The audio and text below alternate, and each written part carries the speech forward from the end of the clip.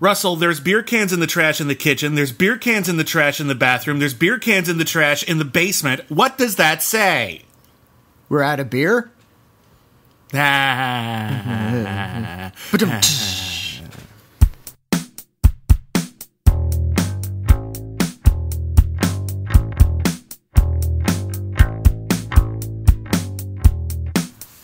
Greetings, dear listeners.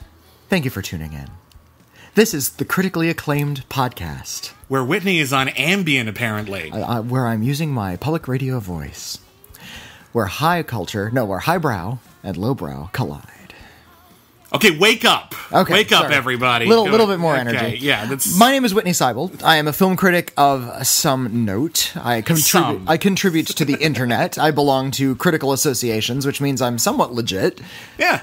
You do your job. I got to nominate my very first awards show last night, so that was pretty cool. Yeah, it's super cool. As did I. My name is Bibbiani. I am also a film critic here in the Los Angeles basin. And it's... I also do this for a living. Everyone calls me Bibbs.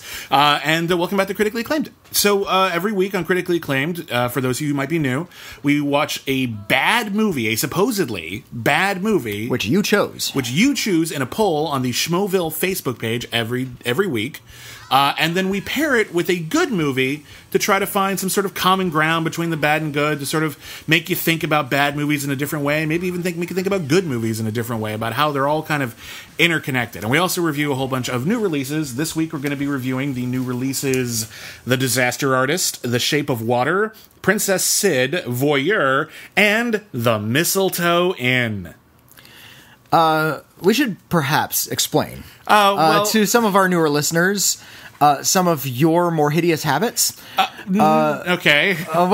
You make it sound really malevolent. You became really addicted to Hallmark Christmas movies a couple of years back. A couple of years ago, I was in a car accident, had to have knee surgery, and I was laid up on my couch, basically, for the majority of the holiday season. And the only thing that kept my spirits high, or at the very least kept them from plummeting dramatically, was the incredibly, just lamely positive, wholesome, heartwarming, big spoonfuls of molasses right into your face. Just treacle everywhere Hallmark Christmas movies. And that year, I think I reviewed 5 of them a week on our podcast at the time. Yeah, you consumed a lot of those things. I really mainlined a lot of them. More than is healthy, I would say. And in an article I just published at Crave Online, actually, I rank my top 25 favorites. One of which just came out this last week. So I'll be talking about why The Mistletoe Inn is, because on that top 25 best Hallmark Christmas movies, I'm going to make one thing clear, the 25 through 6 are good for Hallmark movies. You're grading on a curve. You go in knowing what you're going to get. It's like watching a cheesy slasher movie in the 80s. Only a handful of them are legitimately great films, but a lot of them give you exactly what you want. You want death, you want weird creative murder. Yeah. Nudity and sex, of course, and maybe a creepy location or monster. And that's how Hallmark Christmas movies work. They give you all those things. But Hallmark, they give you the same tropes over and over and over again, and it's Christmas. It's a time for tradition, it's a time for familiarity, it's a time for family, and regardless of whether you land on the Hallmark demographic spectrum, there's a lot to appreciate and enjoy about those movies, ironically or unironically. But this year I actually saw one that I can enjoy unironically, which is you get maybe one a year if you're lucky.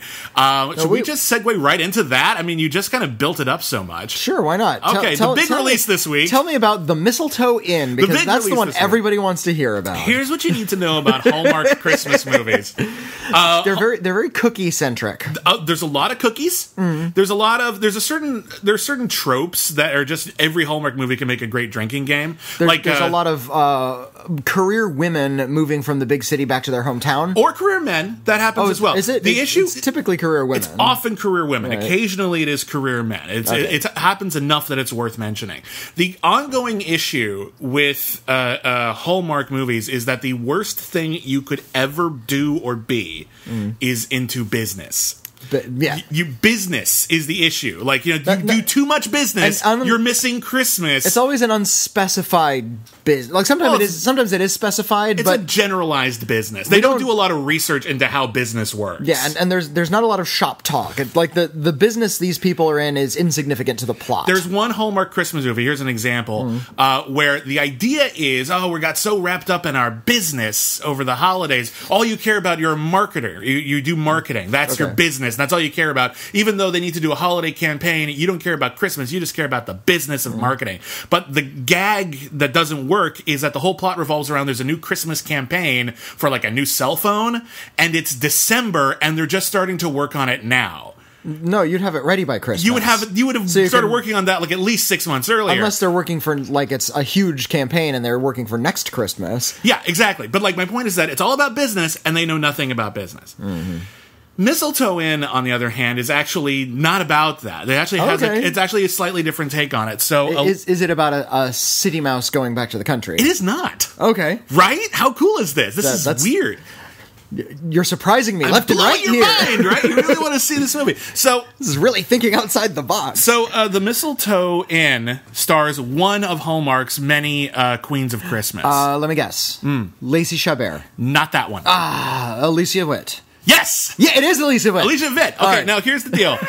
There's various different Queens of Christmas at Hallmark, and they're all in like at least one movie a year at this point. So there's Candace Cameron Bure from Full House. She tends to be in the most milquetoast movies. There's Lacey Chabert, and she tends to be in the movies that are basically ripping off like another more popular Hollywood movie. Like she'll be in The Family Man, but it's Lacey Chabert movie. There's Danica McKellar, who often falls in love with princes, as near as I can tell. Has there ever been a Christmas plot where Lacey Chabert like relives Christmas over and over again, like Groundhog Day? That has been done a couple of times on Hallmark, but I don't think Lacey Chabert specifically has done it. That's been done before. As soon as Lacey Chabert gets there, I'm going to watch that Alicia Witt once did a remake of Liar Liar.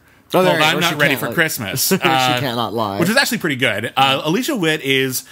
I think she's actually in many ways the most talented of all the actors who does a lot of these things. She brings a lot of charisma, a lot of cheer, and it doesn't feel false. She brings lame material up a notch, and if the material is good, she makes it great. So the Mistletoe Inn stars Alicia Witt as a small town woman who dreams of being a novelist. Okay. And she's... What sort of novelist? She wants to be a Christmas romance novelist, which is an actual thing. I want to make this abundantly clear. That's an actual thing. That's a genre. Where people romance Santa. I think Chuck Tingle wrote a couple of those. Well, no, because Christmas romance novels, they're actually like the basis for a lot of Hallmark movies. It's a pretty big market. I guess so. And indeed, this is based on a novel. So she wants to be a novelist. Her boyfriend also wanted to be a novelist, but at the beginning he breaks up with her because he doesn't think she's taking it seriously. She's never shown her work to anybody, for example. Is the boyfriend anybody notable? Or is it he's just a dillweed. Handsome No, he's not. Canadian hunk. He's the shitty guy. He's the guy she doesn't end up with. Like, immediately you can tell because he's a jerk. All right, so she decides, well, okay, I'm going to use this as a motivation. I'm going to go to this writers' conference at a place called the Mistletoe Inn. And the whole thing is it's a writers' conference for romance novelists. And that's a real thing. Okay. Yeah. So she goes there. It wouldn't be at the Mistletoe Inn. It would be like at the DFW Marriott, but yeah. Well, yeah, but this is cozy. It's not. It's all covered in snow and stuff. It looks like it actually looks a lot like the main hotel if you've ever been to Salt Lake City. Not Salt Lake City. If you've ever been to Sundance. It was like I actually thought they filmed it at Sundance for a while. It looked so much like that hotel. It was really, really weird. So there she runs into a very attractive, very charming fellow struggling writer played by David Alpay. David Alpay was, of course, in Ice Sculpture Christmas, which is also pretty good. Okay.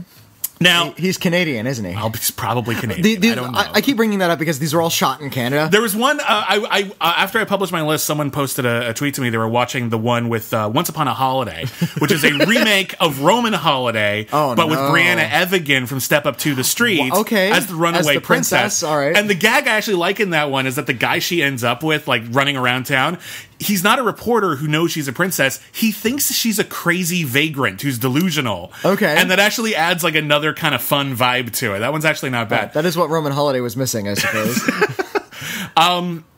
But yeah, they're almost all shot in Canada. And apparently there's this one shot of the New York City streets that's like right in front of you. You can see a big sign like the Nova Scotia Bank in New York. Yeah, like that's someone sent me a screen cap and that was great. I always say like if you are drinking non-alcoholic drinks while watching these Hallmark movies, take a shot every time somebody says sorry or a boot. That's a good one. Yeah. Anytime you can tell the snow is fake. Anytime you take one drink anytime there's like a baking cookies montage, and you take two drinks, you finish your drink if people end up with flour all over their face for no reason.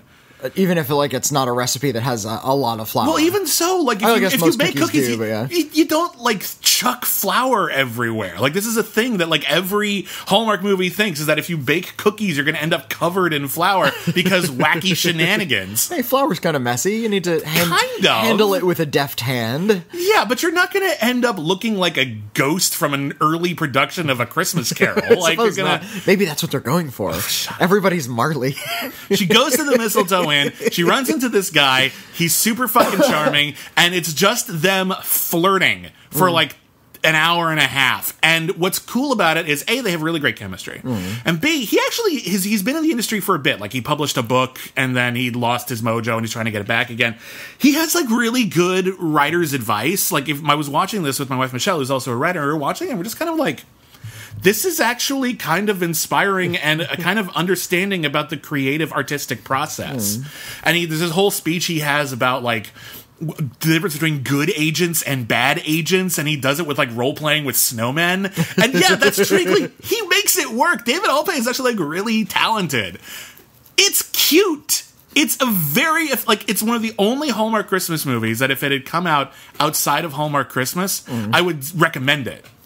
Like, it'd just be like, because you know, like when you watch a movie and you watch it in a theater and you go like, well, this sucks. But if you watched it like as a Sci-Fi Channel original movie, you'd say it was pretty good because your expectations are different. It's like a friend of ours pointed out that the movie Stonewall would have worked so much better if it were an episode of Quantum Leap. Oh, God, yes. He's 100% right. That's a bit of an exaggeration in this case. Dear listeners, go seek out Stonewall. Roland Emmerich's Stonewall. One of the worst. It's so bad. One of the worst, quote-unquote, serious dramas of the last 10 years. Spectacularly irresponsible. Yeah, and it only makes sense. Like, the only thing about it makes sense is if the protagonist was the latest person Scott Bakula leaped into in Quantum Leap. Like, the only way the movie makes any sense whatsoever. It is his goal to start the Stonewall riots, and he won't be able to leap until he does that. Turns out there was an actual comic book about Scott Bakula's character from Quantum Leap going to the Stonewall riots, but he fell into a photographer. Okay. Yeah, so it's been done. Well, did he ever leap into the same timeline? Like, he's just... I'm not sure. That would be kind of cool, actually. Like, because Quantum Leap, surprisingly, is a big hole in my TV education. I've seen like a third of an episode. I think I saw one episode once on the Sci-Fi Channel. I've seen a lot of episodes. I never like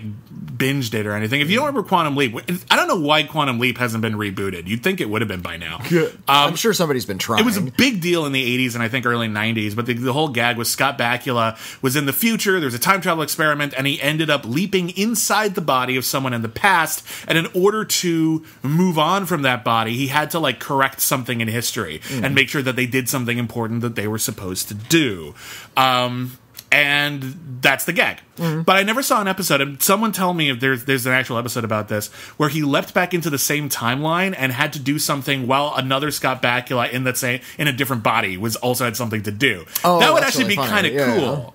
I would actually like to see that. That's a fun little gag. So when they reboot it, they should do that. It would be a good in-joke for the fans, though, because you would have had to have seen the previous episode to get the drama. That would help. I mean, basically that would... Yeah, okay, fair enough. It'd be cool if you did it like one right after the other. Like it's a two-part episode. There you go. There you go. So anyway, listen, the Mistletoe Inn is adorbs. And if you have any affection for the Hallmark sort of oeuvre, take a drink. It's damn good. It's well written. It's well acted. It's effective. It's romantic, and it actually understands how writing works. Okay, that's really cool. That's a really rare and special thing, and I think it deserves a shout out. It deserves a shout out. And so there you go. That's what. If you want to hear more about other Hallmark Christmas movies that would be worth your time, go to craveonline.com right now. It should probably be on the homepage still of it's my top 25 Hallmark Christmas movies. Again, the top 5 highly recommended regardless. The rest of them, if you like those 5, check them out. There is a Hallmark app. There is. That you can get in your TV or your phone. Yeah. And I think you have pretty much a bottomless access to almost all of these movies. Like, they just throw them in a catalog somewhere. So you can probably go back at least 6 years and see all of the Christmas movies. And they come out with like 50 of these a year. They don't come out with 50, but it's a lot. They come up with like a couple of dozen. It's an exaggeration, but they come out with like at least like 10 or 20 every year. And it is interesting because, like, from like November to December, they are one of the most watched networks on television. Now, a lot of that is from like the sort of conservative sort of demographic, but I know a lot of people who don't fit into that demographic who really enjoy the innocent naivete of these movies or enjoy watching them ironically. But I don't know why they don't have a 24/7 all year round Hallmark Christmas channel. Yeah, like, I would watch that. That would be a great thing. You have a shitty day, you just want to watch something. It's late March. I want to watch a Christmas movie. I think that's a thing, honestly. Christmas starts earlier and earlier every year anyway. Why not? There are year-round... They're rare, but there are year-round Christmas stores, like, around this country. You go to Solvang, California, there's a Julehus, and they sell Christmas ornaments and Christmas decorations. Yeah. 365. Well, you got to realize that, like we said with that marketing thing, you know, for every... Most people only worry about Christmas in December or maybe November, or maybe if you're really pushing it in October a little bit. No. But here's the thing. There's a lot of people who need to prepare for Christmas in those seasons. A lot of people who do like arts and crafts or decorating, they need to have all those preparations well in advance. A lot of people like make Hallmark movies, make Christmas movies. They need to have access to these things all the time. We had on our previous podcast the director of one of these Hallmark Christmas movies on. We did. And one of my questions was, did they just have the same decorations in like a closet in Hallmark and everyone has to reuse them? Because I see the same garland over and over again. I'm trying to remember I don't remember what his answer was. I think his answer was no, but anyway, Mistletoe. I think his answer was they all go to like the same stores. Yeah, but there's not like a prop closet. All right, well, let's get to something people actually are like excited to see. May have seen. Let's talk about The Disaster Artist. Okay, The Disaster Artist, written, directed, and starring James Franco. Franco did not write it. Oh, he did not write it. No, he did not. It was written by. I'll look it up to be. It was, but it was based on a book by Greg Sestero, who was an actor from the film The Room, the 2003 cult hit that here in Los Angeles had a billboard up for, I think, 2 years. It was up for a long, long time. It was this mysterious billboard. Olympic and Robertson, I think. Something like that. No, the thing is... It was Olympic and La Cienega. There was this big billboard. If you're not from LA, there are billboards everywhere in LA, and I understand that's not... There are more here than in most other places. Like, I've had people come in from out of town, like, you guys have a lot of billboards. Yeah, it's a blight. There are people fighting it. And the thing with the billboards is that, you know, anyone can pay for it. Most people don't, because it's expensive and it's not worth it. But, like, you know, Angeline has famously had a billboard up on, is it Sunset? It's on Sunset. Yeah, which is just prime real estate. And she's had that up for forever. And it's just letting you know she exists. That's the majority of it. She's not selling you anything. She's just, look at me. She's selling the fact that she wants to be Angeline, and you know what? She succeeded. Everyone acknowledges her existence. Every once in a while, you see her like her pink Corvette, like driving on the freeway, and you're just like, yeah, it's Angeline. I've had like maybe 2 Angeline sightings in my life. It's so sad. But the Room billboard was this weird thing. Like, no one knew what the fuck it was. Because it was just this weird guy's weird, strange, intense Peter Lorre-ish face. And it said The Room. And something was happening with his eye. Like, one of his eyes is like bigger than the other. Or it was twitching or something. Yeah, it looks really strange. So nobody knew what this thing, the Room, was. It was playing at the Sunset 5 on Sunset Boulevard, and slowly over the years, thanks to this billboard, people started going just out of curiosity. What the hell is this thing? And as it turns out, it's this really, really lame Eugene O'Neill type drama about a guy whose relationship is falling apart because she's cheating on him. And with his best friend. With his best friend, and it's just misery after misery. It's about how the friendship falls apart, and it ends with a suicide. That's not a spoiler. That's one of the most famous things about it. It is one of all the bad movies, and there's a lot of bad movies out there. It's noteworthy, I think, for two things. There's so many decisions in it that just make no sense whatsoever. Like, there's a scene where he records someone with an audio recorder, and then when they play it back, they're playing back something different. Like, it's that... It's something out of a David Lynch movie. Like, nothing about it makes sense. But the dialogue is really bad. It's really badly written. It's really badly delivered. None of the actor... Like, I think maybe the female lead has a pretty good performance. Like, she's the only one who comes out okay. Like, some of them clearly have some chops, but they're not really using them right now. The mastermind behind all of this, the star, the writer, the director, the financier, the caterer of all of this was Tommy Wiseau, and Tommy Wiseau is an enigmatic person.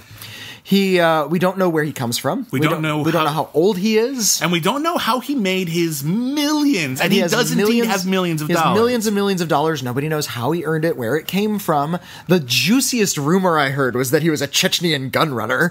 I had heard that he was involved in black market coat sales. I'll take that too. Why not? There's illegal coats, and he would buy the Tommy Wiseau coat. And somebody, like an interviewer once, like held him down and said, "Really, like, where's your company? Like, where do you get this money?" He's like, "Oh, I got it from this company," and he gave him an address in San Francisco, and the guy went to that address, and it was an empty lot.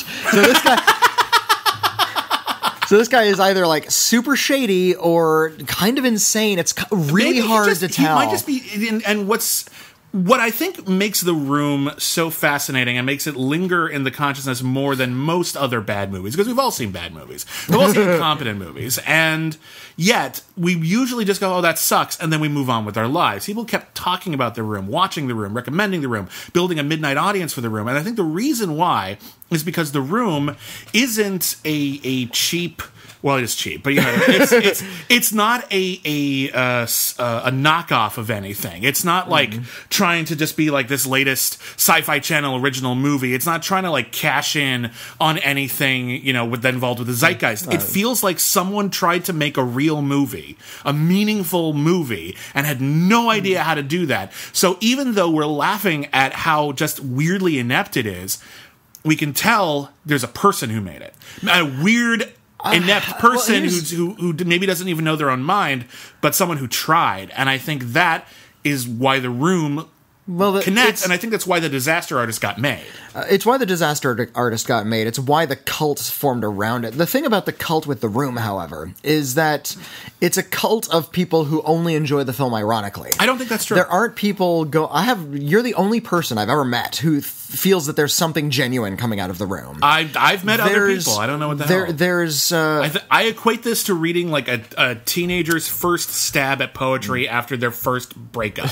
Like, they've never tried poetry before. It's obviously genuine meaning, and they have no idea how poetry works, and it's still like about a cat sitting on a mat, but it's sad. Like, that's The Room for me, and I find that weirdly fascinating. I found, I ran with the Rocky Horror circles for a long time, and the people who go to Rocky Horror, generally speaking, really love that movie. There's a lot of great music in it, even though it's strange and like badly paced if you've ever watched it without an audience. But it's about things. It's about things. The characters are really exciting. The songs are really exciting. It's kind of fun. And people go because they have fun watching it. And there's a genuine affection.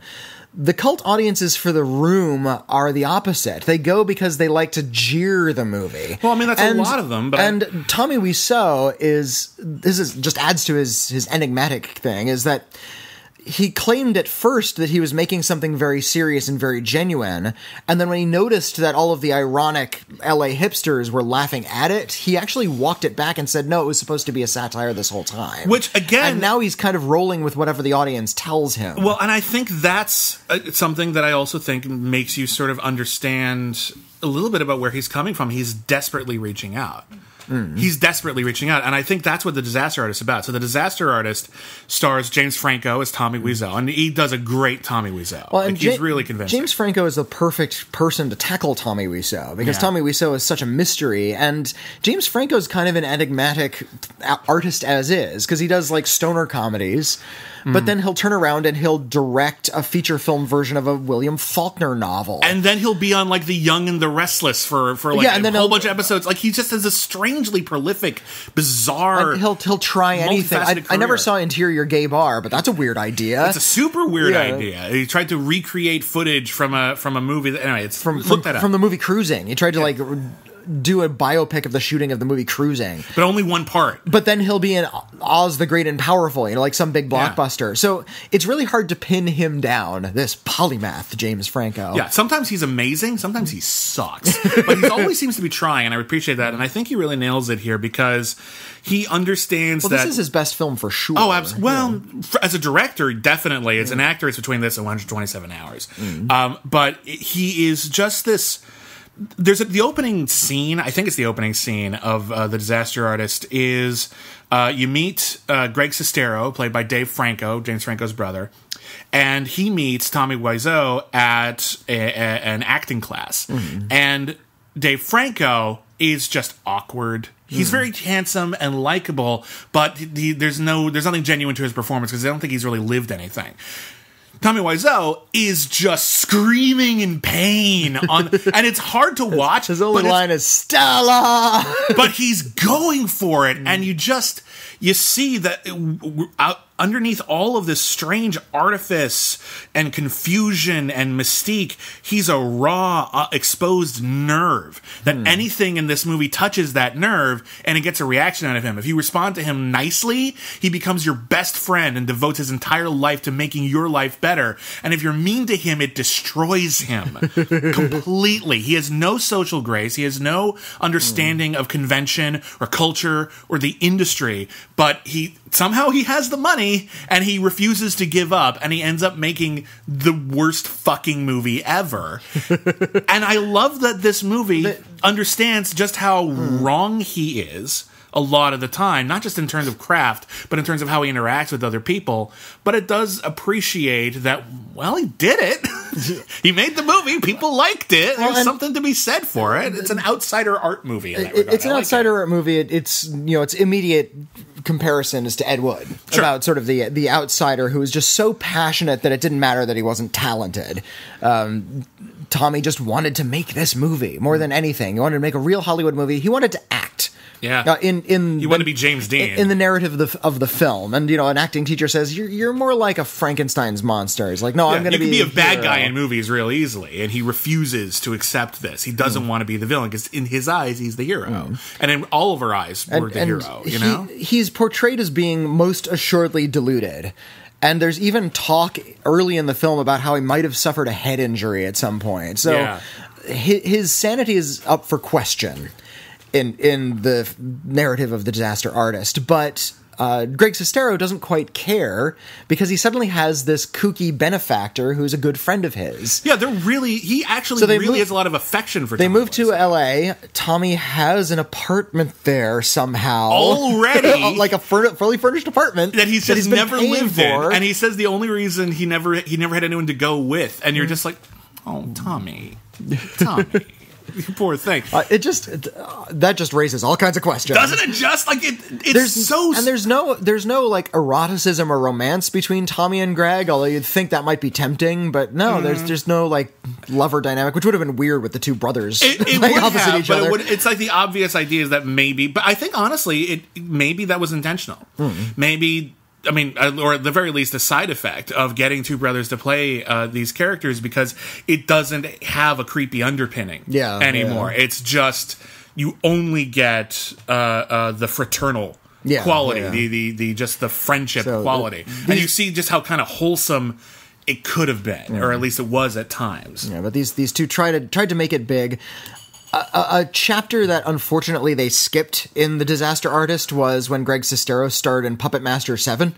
I wish I could have seen him like, I'm in this Puppet Master movie. I'm not sure where that fits in. Retro Puppet Master. Yeah, I'm not sure if that was before or after The Room, actually, now that I think about it. But it would have been nice to hear it. But yeah, Greg Sestero couldn't quite make it work. Tommy said, well, I got some money, let's make a movie.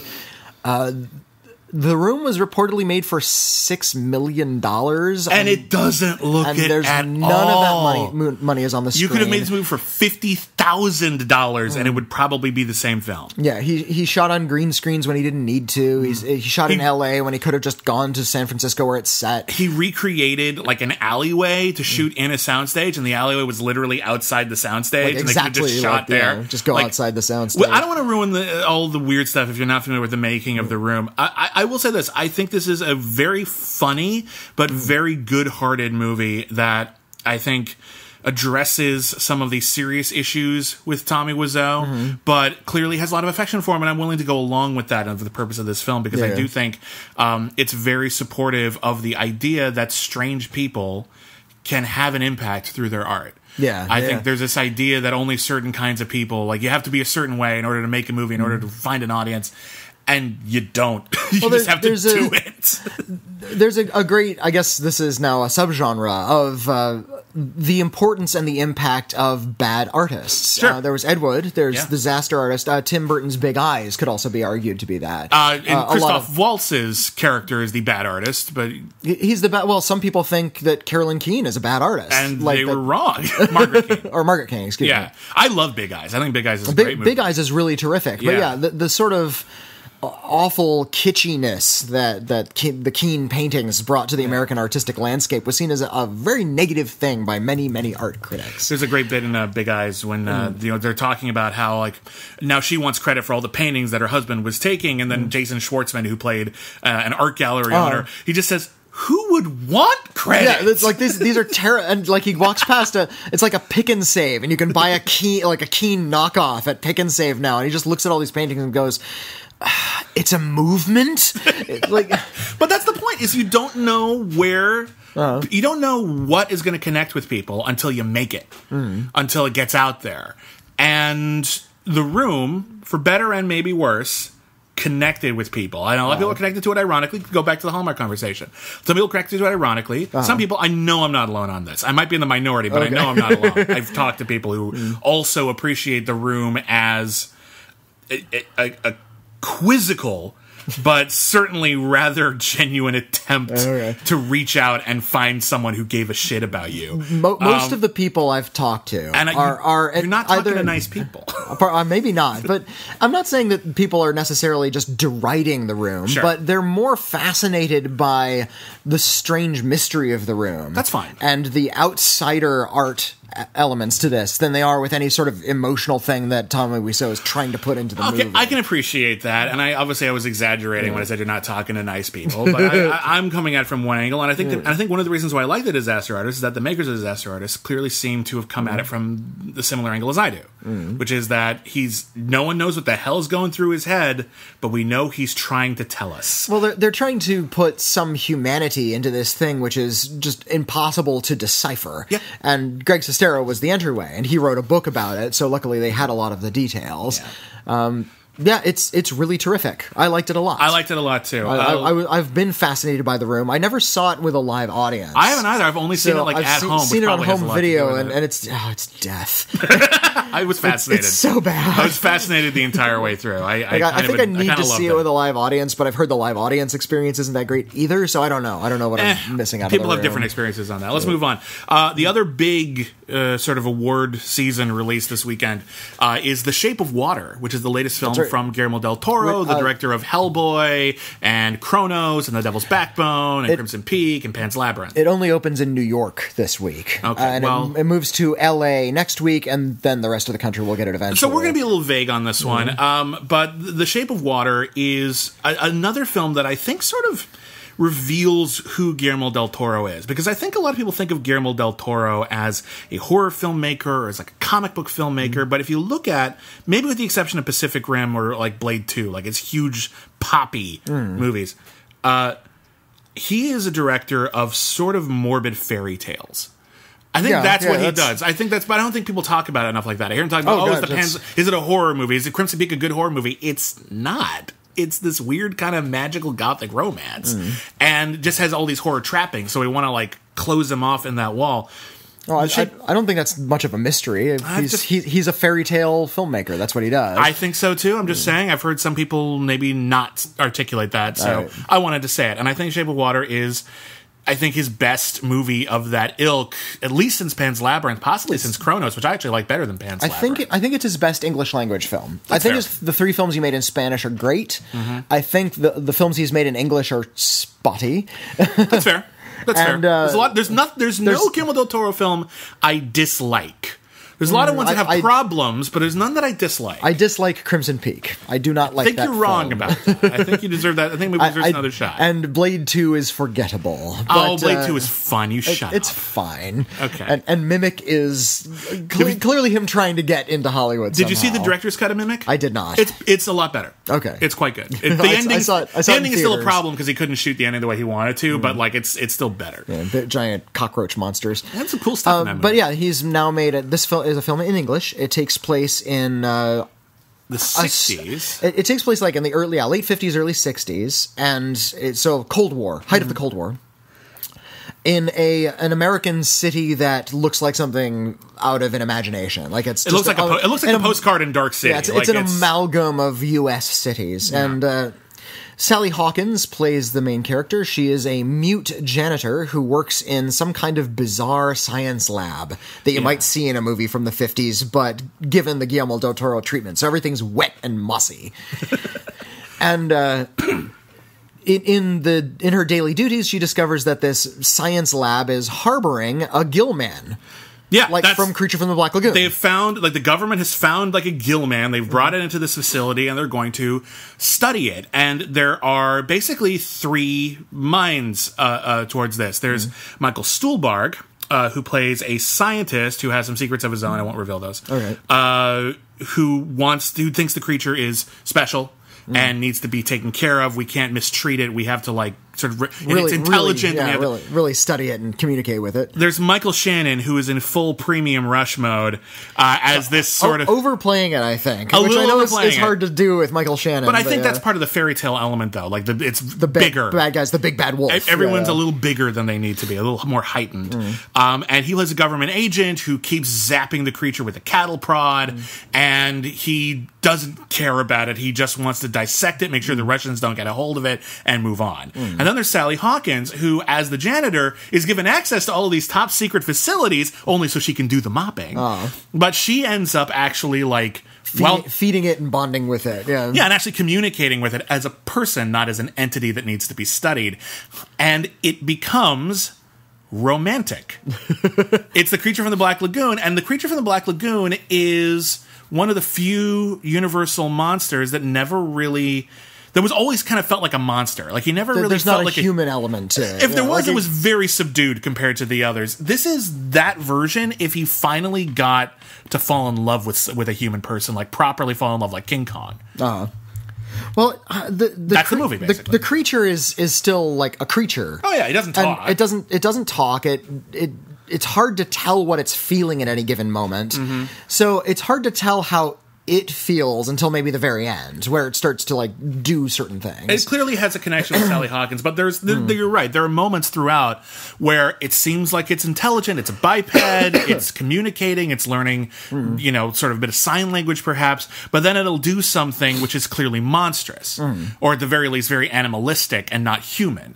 And then the doubts start pouring into your brain. Right. It's like, are we maybe reading too much into this? And yet, I think Guillermo del Toro keeps the whole thing steeped in a certain romanticism that you'll have those little doubts. But I do think overall, he's clearly in love with not only the monster, but with Sally Hawkins and in their relationship. There is a certain type of filmmaker, Guillermo del Toro and Tim Burton, most specifically, who deal with this sort of fairy tale type of a narrative. And most of unironically, too. Unironically, yeah. Like Gilliam will mess with it, but they'll just tell you the story. Terry Gilliam too, but but Gilliam will add satire. Tim Burton and Guillermo del Toro are very big on entering a kind of wish fulfillment romantic element to it. You look at Edward Scissorhands. Edward Scissorhands and The Shape of Water would make a great double feature. Fantastic double feature. Because it is about these strange creatures that become these romantic objects for essentially lonely women. Sure. So there's a lot of loneliness and solitude in these fairy tale stories, and how outsiders can only find love in the arms of things that are even further on the outside. Sure. And as it turns out, that's a new inside. And I think that's really effective in Edward Scissorhands. Shape of Water is not as good as Edward Scissorhands. I can handle that. But it's in that same ballpark. I think it's lovely. I think there's some beautiful imagery in it. It's very sweet. It has really great performances. I love Sally Hawkins. I think she's a little miscast, actually. You think? I think you needed somebody who is a little bit more of like a wilting flower. Sally Hawkins is a little bit too energetic. No, I like that, though, because the idea is that even though she's been a wallflower, it's not because of her personality, or being a wallflower hasn't gotten her completely down. She's still a strong individual, and I like that element. I think that works. My favorite character though is Richard Jenkins. Yeah, he's rock solid in this. Richard Jenkins plays. You're not really sure if they're a married couple at first or if they're related somehow. It turns out they're just roommates, or they're neighbors. They live like across the hall from each other. They share a bathroom. They're in each other's places all the time, and he's really chatty and really neurotic, and he's trying to get a job as a painter for advertisements, and he's really insecure about his work. His character work in this is just fascinating. Oh, he's wonderful, and he communicates so much with just like every tiny little twitch and tick. And he creates this great parallel, because we find out very quickly that he's gay, and he's gay in a time when it is not acceptable socially to be gay, and that also sort of reminds you that Sally Hawkins' romance with a fish person, there's actually like a real world parallel. Not that has anything to do with whatever, but my point is that just because society says it's quote forbidden love, love, it's a parallel for forbidden love. I apologize if I made that sound weird, but like the point is that the love can be pure whether or not someone else approves of it, and it works. I do think this is one of the better films of the year. I think it's a very particular vision that I really admire. Even though there's a moment, I'm not going to tell you what it is, but there's a music-based moment in like the third act that I think is way overplaying his hand. It feels like the sort of thing that got shoved in because Guillermo del Toro thought it was neat, not because it worked. But the fact that it's in there, and the fact that it feels like it's there just because the filmmaker was so passionate about it, is very intoxicating, and I agree. I think this is probably his best English language film. Certainly, it's his best film since Pan's Labyrinth, it's really beautiful, and I would recommend it to anybody. Yeah, it's definitely up there. I don't always have patience for his fairy tale phantasmagoria. Crimson Peak bored the hell out of me. It's I'm going to make this big, complicated thing. Great. Are you going to put characters or story in there? No, there were characters and story in there, you dink. What the hell? Somewhere you had to look real hard. All right. But this one actually does have the characters and the story, and he seems to be going for something a little bit more than just the visual this time around, and I appreciate that. It's very sweet. It's kind of simple, but that can also be a really great hook for a story like this, because it's a fairy tale. All right. Well, tell me about, because I didn't see these other two. Okay. Tell me about Voyeur. Voyeur is a documentary. It's on Netflix, and it is about a book that the famed reporter Gay Talese tried to write about a voyeur that he had come into contact with named Gerald Foos. Gay Talese, several decades ago, wrote a book called Thy Neighbor's Wife, and it was this big expose about swinging and sexual proclivities in suburban America and how everybody's just up to all of this kinky stuff. And people bought the book because it was so titillating, and he staged it as, no, this is actually just journalism. I know it is titillating, but through researching this book, he ran into this guy named Gerald Foos. And Gerald Foos had a motel in Colorado that he had built so that it has a lot of crawl spaces and hallways that he was able to get into so he could peek through vents and spy on his clientele. Oh, horror. Pardon? Horrifying. Well, it's horrifying. Norman Bates, but less murder. He just spied on people. It's still horrifying. It's still creepy. And he kept, notes and wrote down, who was staying where, and put dates and times, and he had a wife who was okay with this, and then they got a divorce, and he found another wife who was also okay with it. So he just had this horrible habit for a long time. Many years later, after he was no longer in charge of the motel, he contacted Gay Talese and said, "Hey, I got this story for you. Look at all of my notes that I've taken while I was spying on these people. I'm a big voyeur pervert. You should write a book about me." And Gay Talese said, "Sure." Now, Gay Talese was 81, and this guy was 76, so I said, we need to get hurry before one of us dies. And in writing about this guy, we started to get the sense that this guy, Gerald Foos, sure, he's probably this voyeur pervert, but he's also this compulsive liar because he starts telling stories about how he witnessed a murder. He told stories about, who stayed at the hotel at certain times, and it turns out the dates didn't really shake out. But Gay Talese was so fascinated by this guy's need to get his proclivity out there that he continued to write about this guy. He wrote an entire book, and it wasn't until the book was about to be released that the Washington Post started finding some problems in the narrative. Yeah. And he had to come out, and this is all on record, he had to come out and disavow the book, saying, I can't stand for this book. Please don't buy my book. I wrote it, and it has all these inconsistencies. It's not responsible journalism, so I have to disavow it. And then later he walked it back when new details came to light. But the filmmakers stay more with Gerald Foos after that, and you get the feeling that the filmmakers are looking for another big shoe to drop. They're waiting for some kind of story to emerge out of Gerald Foos' life, and it never comes up. And that's really frustrating about watching Voyeur. They start making it about, this fascinating voyeur. Turns out it's about this compulsive liar, but they never come out and say that this guy is a compulsive liar. They just sort of keep on following him and letting him tell his stories, and then they interview him and Gay Talese together, and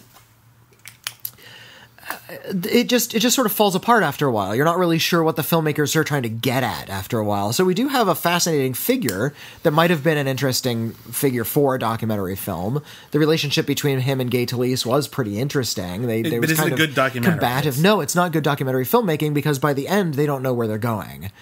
So it like the first third is really fascinating, really pulls you in, and then it just sort of meanders into nothingness. I'm really okay with a documentary starting with one topic and ending with something else. That's a lot of documentaries. Yeah, a lot of times Did you see Tickled? No. Tickled was great. That was a documentary from last year. I'm not going to say any of the secrets in Tickled. It's about online all-male competitive tickling websites and the shady things therein. You even look at something like Bowling for Columbine. Michael Moore went out to make a documentary about why do Americans have so many guns? Is that what leads us to violence? But then he goes to Canada and says, well, they have just as many guns, but not as much violence. What is it? And it becomes this sort of cultural examination rather than just about the gun industry. So I'm okay with the fact that they didn't have a thesis all the way through. But it's like it's still a movie. It's to go to something. Yeah, they wanted a shoe to drop, and it never came. So it's really frustrating by the time it gets to the end. Well, is Princess Sid better? Princess Sid is better. Okay, what is Princess Sid? Princess Sid is a little CYD. Yeah, Princess Sid. Sid is the title character is a young 16-year-old girl who has a tragedy in her past. We learn right up front. And she's 16 now. She wants to spend the summer with her aunt, or I guess it's a couple weeks, with her aunt in the big city. And she moves in with her aunt, and her aunt is a single woman. She's a successful author. She writes these poetic, sort of very spiritual narratives about suffering young women, kind of like fairy tales, but more like just coming-of-age stories. And she's found a good niche for herself, the aunt. She's has a lot of coffee clatches, and people come over and they read poetry together. And there's a really fantastic scene right in the middle where it's just a bunch of people sitting around reading their favorite passages from books. And it has that sort of warm getting together, drinking wine feeling that you'd get together with a bunch of adult friends and do. The teenage Sid is really kind of frustrated by this. She thinks that the aunt needs to go out and get drunk and get laid a lot more and kind of party a little bit more to be alive. And that's a very conventional narrative we see in a lot of coming-of-age stories, how the old person's life is enlivened by the youth. Yeah. This is about the two trying to leaven each other a little bit. The girl wants to be kind of a party girl, the aunt wants to be kind of a homebody, and they're teaching each other lessons, and there's a great conversation they have to that effect. That's nice. Teenage girl, meanwhile, is going out and meeting people and getting laid. She actually starts flirting and kind of falling in love with a young woman who works at the local coffee shop, and kind of how their relationship is very sweet and kind of rocky at first, and how they kind of eventually drift very closely together. And there's no big bomb beyond that. Yeah, there's no big plot point. Yeah, that's the whole movie. That can be great. And it's really kind of sweet. It's very relaxing. It's almost so slight as to be insubstantial, in fact. Yeah. That's a tricky balance to strike. Yeah. There's good characters, and I like the way they relate, and I like kind of bits of atmosphere here and there, but for the most part, it really kind of just simmers very, very low. And that is going to be a great antidote if you've seen like 8 action films in a row and you want something just to calm you down. That'll be the perfect thing for you. Yeah, Princess Sid is just what an indie film ought to do. Really, that's fantastic. It's the antidote. All right, so on our critically acclaimed scale of C- to C+, what do you give Princess Sid? Princess Sid is a C.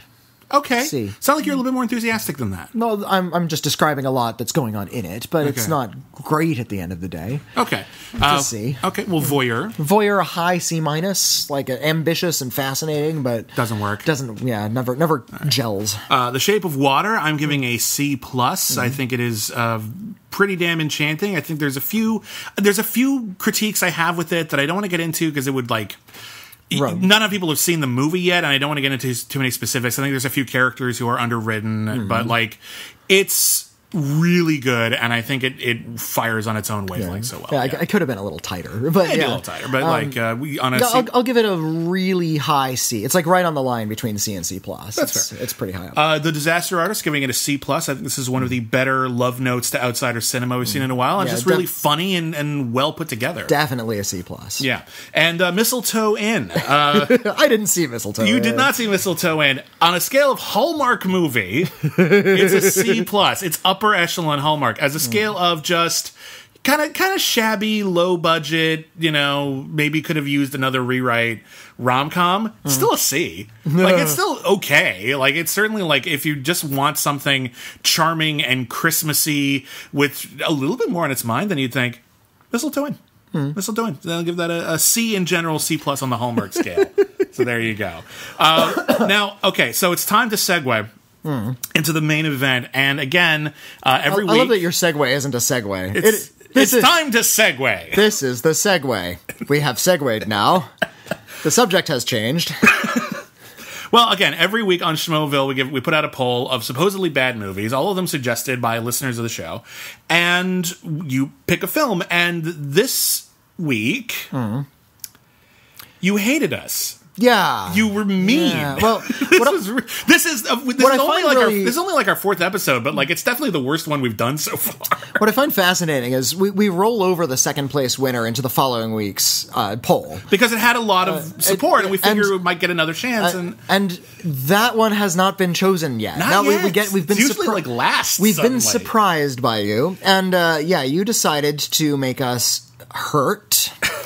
We just threw Biodome on this list as just sort of a random, I'll just throw it on there. And you just rallied around Biodome.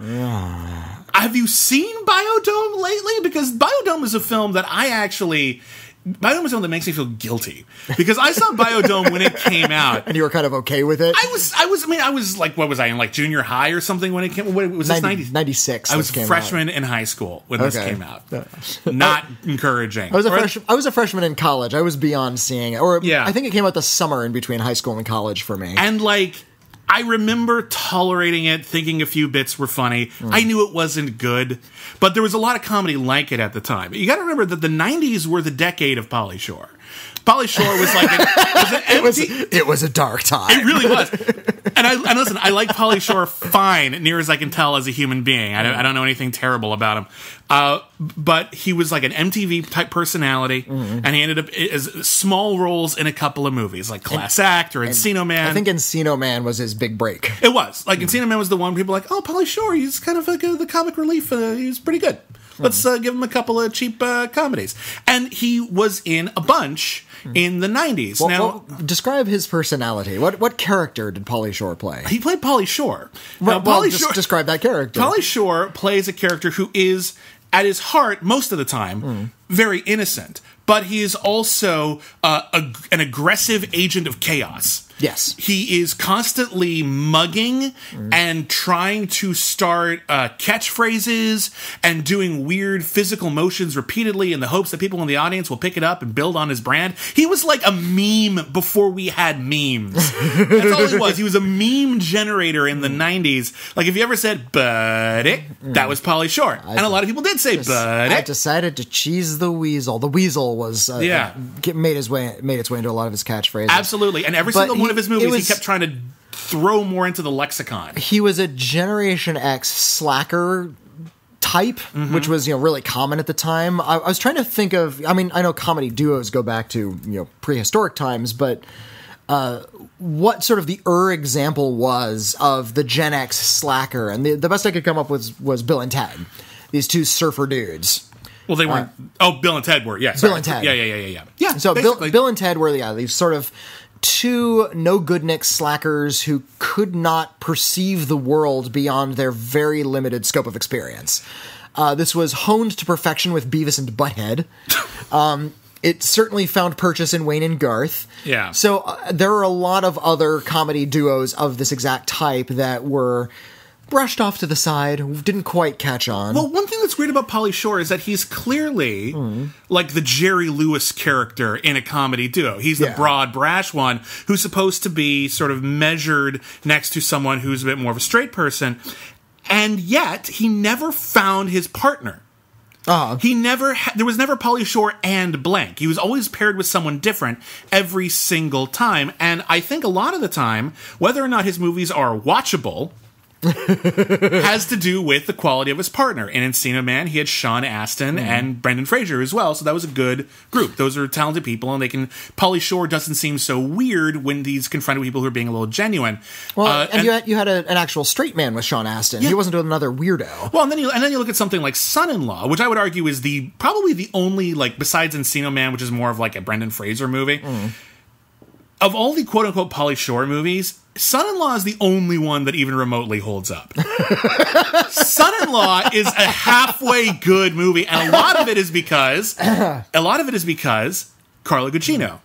It's one of her first starring roles, and she'd been in acting before. It was one of her big breakout roles. And she plays this small-town girl who goes to, I think it's UCLA, or some, big city school, and she's kind of overwhelmed, and Pauly Shore is her wacky resident advisor, and he takes her under his wing, and she experiences new cultures and has fun, and then he has nowhere to go for Thanksgiving, so she brings him back home to her small-town farm for Thanksgiving, and he's so weird in this environment, and that's a perfully good delivery system for Pauly Shore. You can get away with that. There's things that don't work in it, but it's okay. Good cliche fish out of water story. That's all you need. The problem with Biodome, and again, the basic concept of Biodome is, you might recall there were these sort of Biodome experiments that were going on in the 80s and 90s with the idea of, we're going to build this hermetically sealed environment to see if people are going to be able to live like this in outer space. And I remember seeing a lot of news reports about this. I guess they all turned out fine, but the idea is there's a biodome. It's full of very serious scientists, and Pauly Shore and his best friend, played by Stephen Baldwin, get trapped inside with them, and they can't leave for a year. And so there are these agents of chaos ruining the entire experiment. I can see where you're coming from. There's a movie in there somewhere. Their names are Bud and Doyle. Yeah. But they go by also Squirrel and Stubbs, which is confusing. It's unnecessary, but whatever. They have nicknames. One of the many things that doesn't work in Biodome is that the straight people are not partnered with Pauly Shore. If anything, Stephen Baldwin is trying to out Pauly Shore. This entire time. They are so broad together that they are just nails on a chalkboard abrasive. I remember Roger Ebert talking about Beavis and Butthead as they're not really two separate characters. They're just one personality that's been bifurcated, so it has something to talk about with itself. Yeah. And I feel like that was the approach they were going for in Biodome. They were trying to have two very similar, equally dumb characters who, when you put them together, almost had a brain cell. Right. And you can get away with that in animation. Yeah. Because, when somebody gets hurt in animation, it's okay because it's just a drawing. When you try to do that sort of thing here, it comes across as just messy, crass, and kind of disgusting. Well, here's the thing, comedy requires contrast. So if you're going to have, these really wacky characters, and again, in a cartoon environment, you can get away with it a little bit more because everything is big and broad sometimes. At least you can do that in animation more easily. In live action, you're going to have all these characters who aren't in on their joke. Now, I refer to this as Agents of Chaos because I think there's two ways to do this kind of a story. The idea is that there is, and in this case, quite literally, a hermetically sealed environment where everything's supposed to be just so. And then people come in and mess it up. There's two versions of this story. One, the hermetically sealed environment is oppressive or broken or corrupt, and you bring in the Agent of Chaos and they actually make it better. The corruption, yeah. And then you like them for it.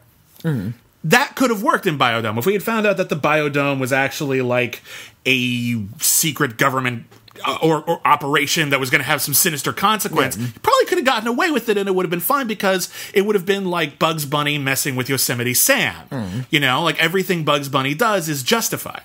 The problem is, this is the other kind, where the society, where everything is nice, is being wrecked by people who are just sort of malevolently or absent-mindedly to the point of might as well be malevolent, destruction. They are fucking with a huge experiment that is actually really, at least they think, super important to the future of mankind, and they're just breaking everything and making everyone's life worse. They say, hey, that's our drinking water. Oh, I'm going to fart in it. Isn't that funny? It's not funny. They did not deserve that. They're just scientists trying to make the world better. Here's the problem. Biodome, and they cast William Atherton from Ghostbusters. And Die Hard. And Die Hard. Yeah. A really well-known, smarmy character actor. As the head of the Biodome. Like, you see him and you expect he's playing the bad guy. You expect he's playing the bad guy, but more than that, you expect he's the dean he's like the uptight dean at the Chaos College. Yeah. He's the guy from Animal House who wants all of the Chaos guys to settle down a little bit. Yeah. He's the square. He's the man. He's the establishment that these Gen X anti-establishment losers are trying to rail against.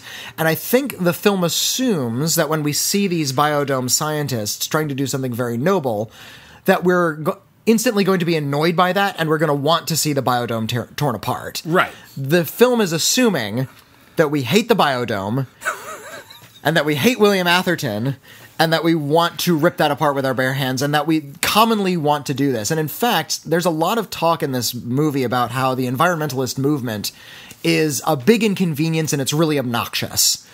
Bud and Doyle have girlfriends who are genuinely into saving the environment. They're obviously too good for these guys. I mean that. They're nice people who care about things, and you don't understand. They have a brief conversation at the beginning where they say they know these guys are stupid. They hate them. They're manipulative jerks. They repeatedly try to cheat on their girlfriends through flat-out sexual assault. Yeah. Yeah, a couple of times, because there's a couple of female scientists in the Biodome. One of them was played by Kylie Minogue before she was as big a superstar as she became. I think she was already an MTV personality at this point. No, Kylie Minogue was like an Australian singer, and then she became like a big crossover international star. Yeah, a couple of years after this. Go ahead. Kylie Minogue's character is named Dr. Petra von Kant. Explain the reference. Okay.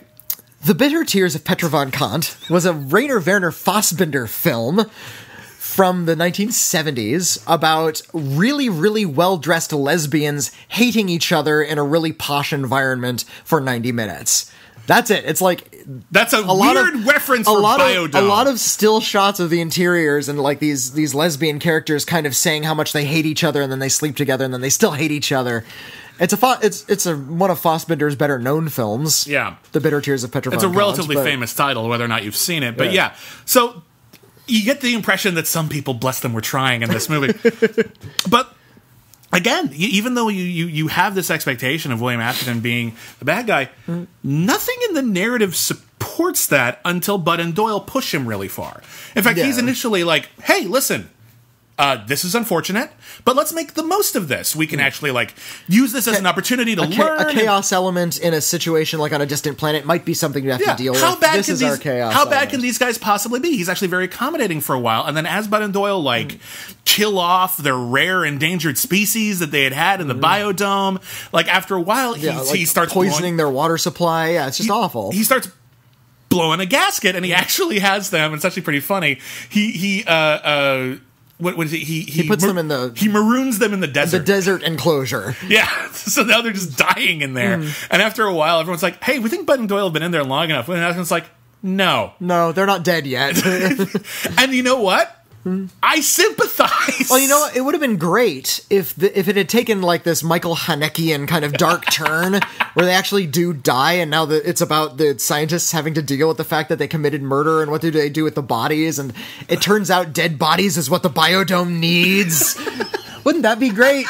That would have been a good movie. That would indeed be pretty damn amazing. But yeah, but like, so the plot kind of implodes a bit when Bud and Doyle, while they're marooned in the desert, they find that one of the windows still has the key in it. So they're able to just get out. They're able to just get out, which of course ruins the whole experiment. Yeah, once you open the door, the entire thing is ruined. Going in is pretty much ruined it as is, but they try to roll with it. You could have played it off. It could have been okay, we can make this work somehow, but then once the door's open, literally it's all out the window. There's also this unfortunate subplot with Henry Gibson, of all people, who plays the guy who's funding this entire experiment, and how Bud and Doyle are good for press. Yeah, making T-shirts and action figures. Yeah, these kinds of youthful energy makes them more relatable to the youth market, and so.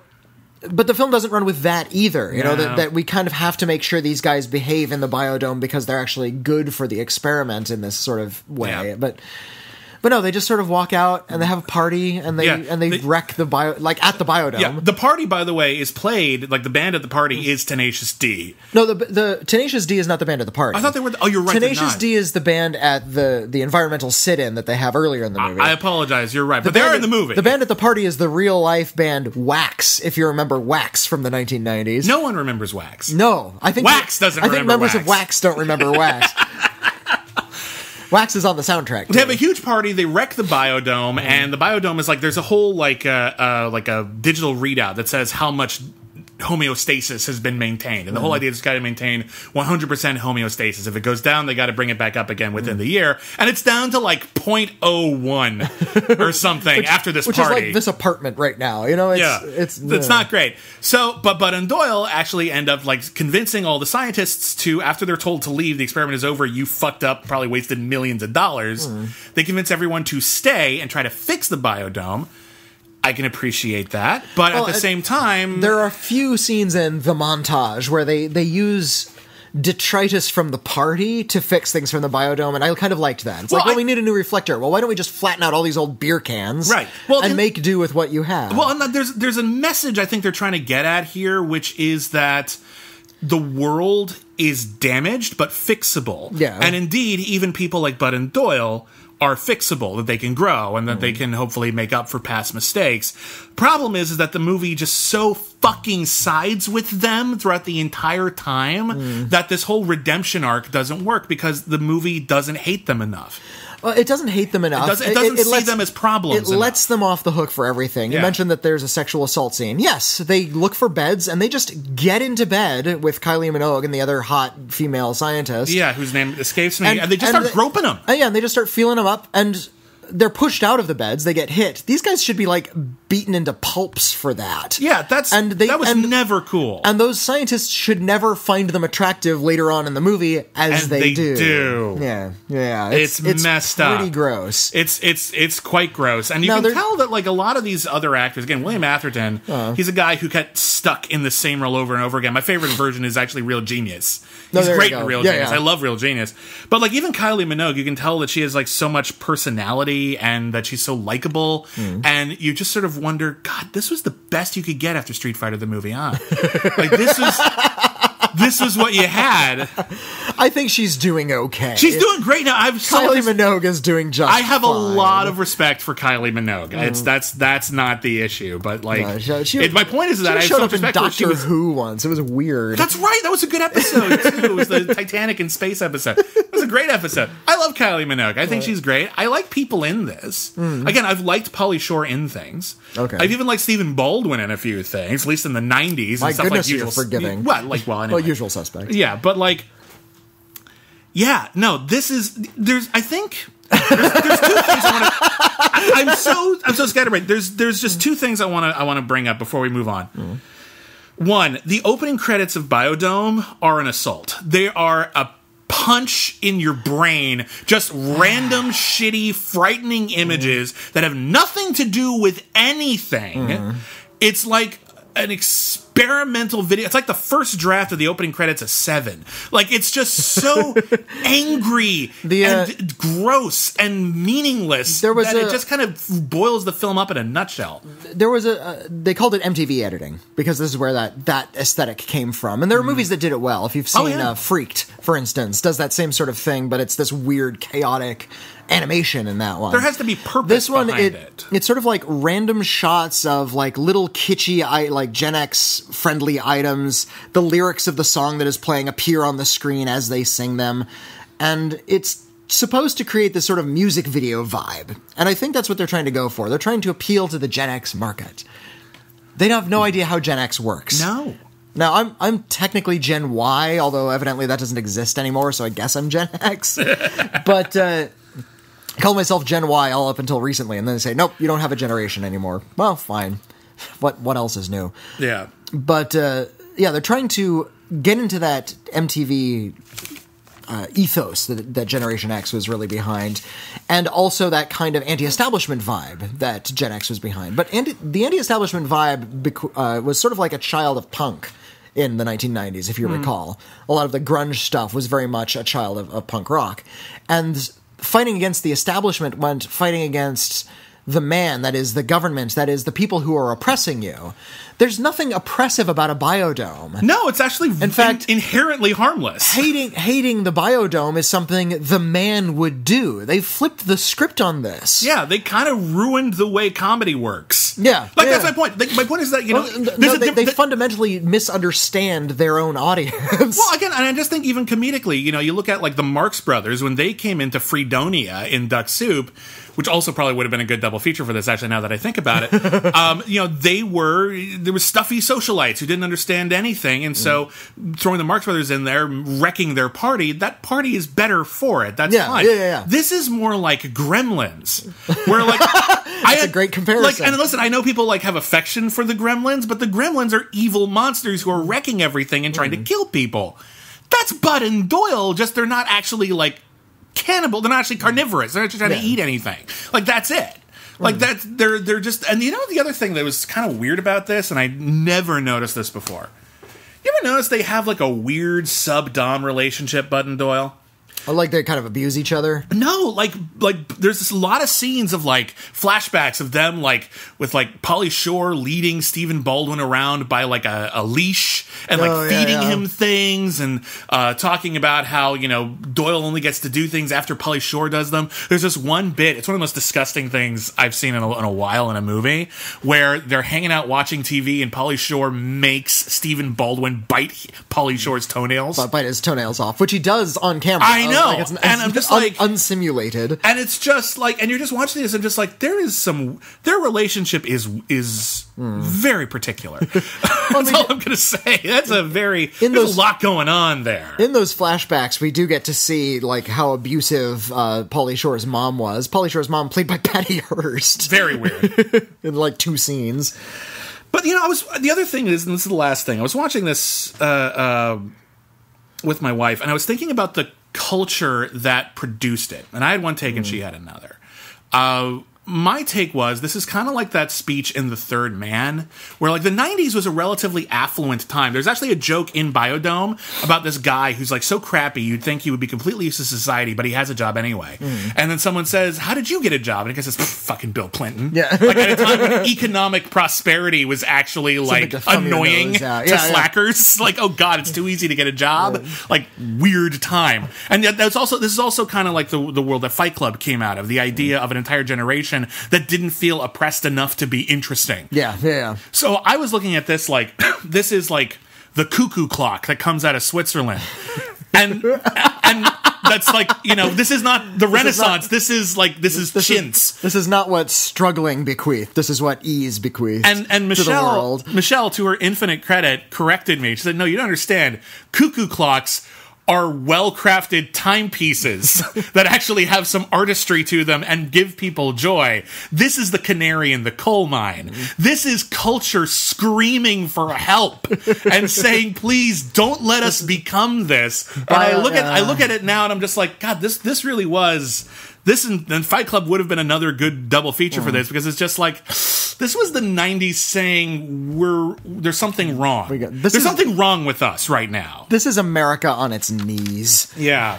Just begging someone to help it. Now, Biodome, by the way, I just want to make clear, we're probably going to, if we keep doing this podcast, we're probably going to see a lot of movies that come out in January. I want to bring up the other movies that opened opposite Biodome. Oh, you looked that up? On January 12th, 1996. Okay. Now, if you're not familiar with this, January is frequently a dumping ground in Hollywood for movies that are kind of lowbrow, or they're still working off all of their big Oscar contenders that are getting wider releases in January, so they don't want to distract with a bunch of A-ticket releases, so you get a bunch of weird genre films and dumb comedies in January. Most of them are very bad a lot of the time.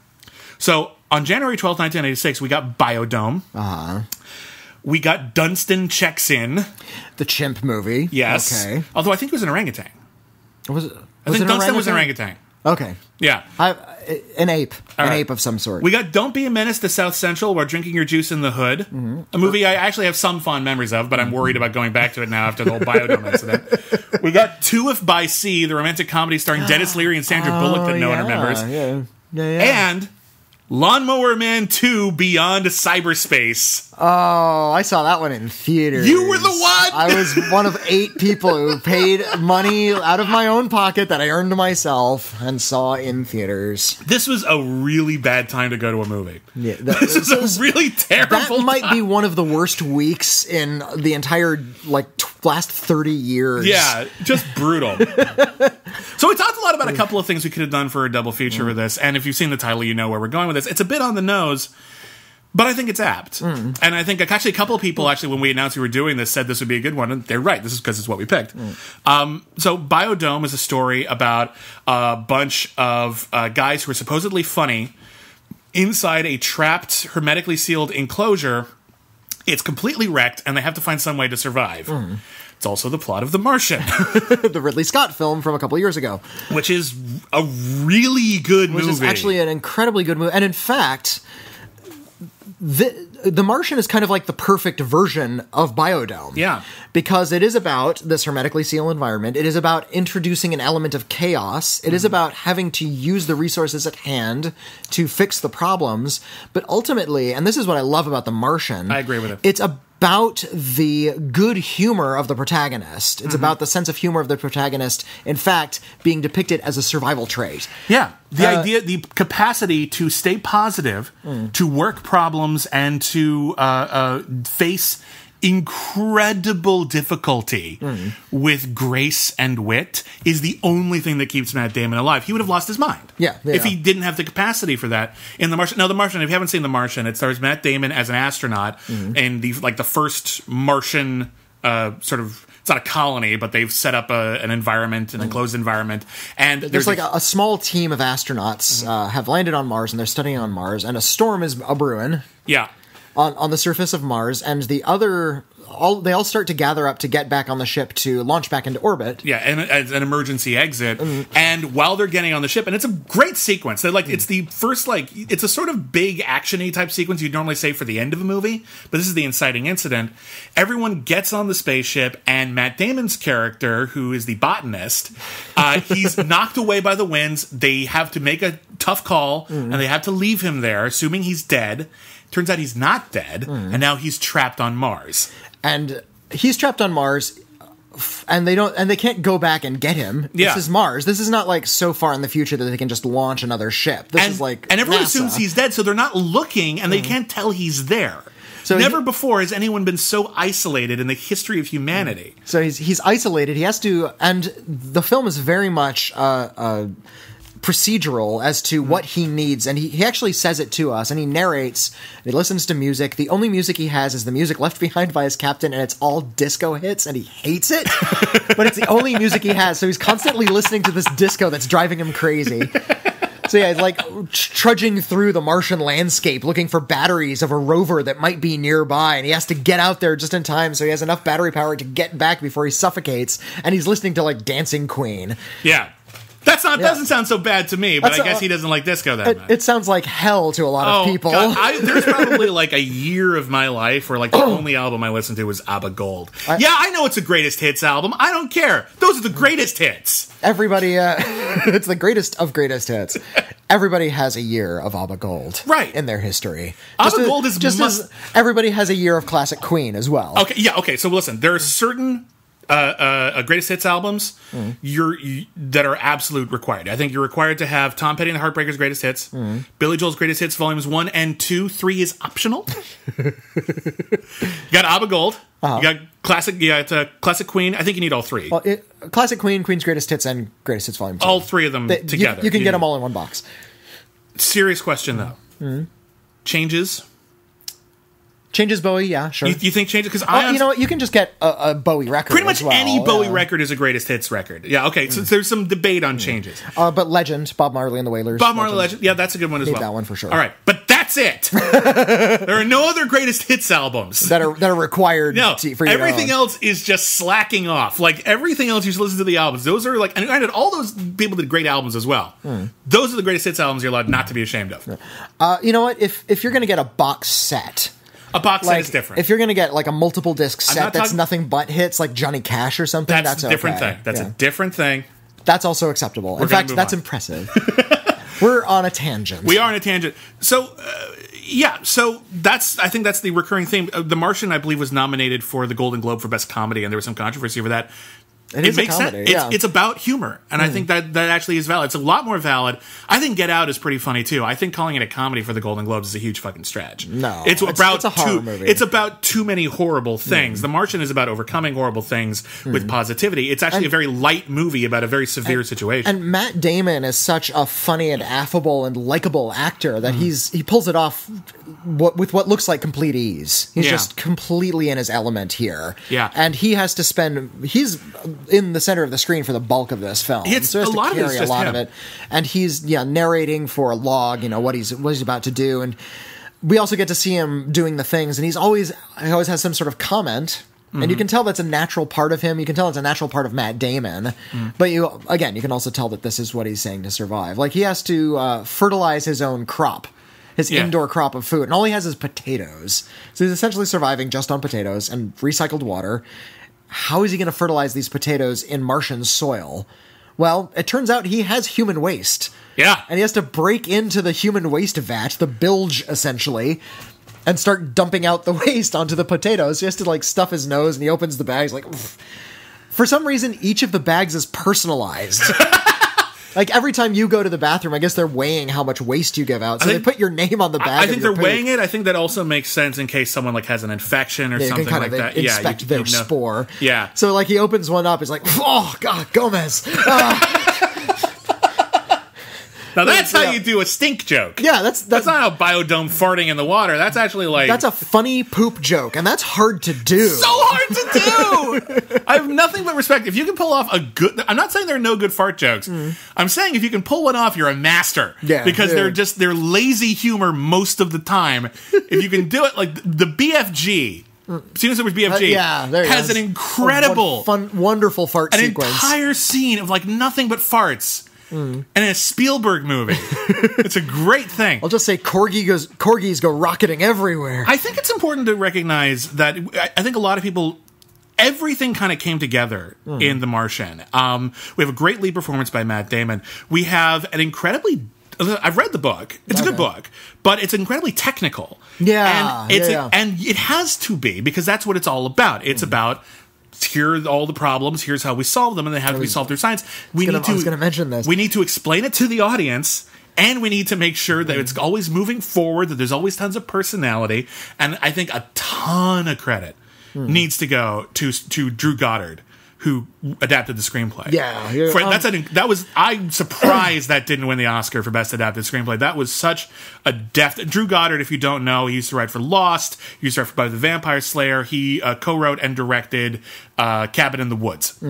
He's really, really talented. So that's a great little bit there. But the other thing, and I think it's someone who... people either give him no credit or too much... is Ridley Scott. Okay. Ridley Scott is one of those filmmakers who has made brilliant movies and very bad movies. He's made more bad movies than brilliant movies by a long shot. Possibly the case. Sometimes he does both, because you'll see like this crappy Kingdom of Heaven, and then you see his director's cut, and you're like, oh, that was actually a good movie. Like, there was all these things that make sense now, then they just cut him out for no good reason. So, but what I think is interesting about Ridley Scott is, I think Ridley Scott is one of those directors who will make what you give him.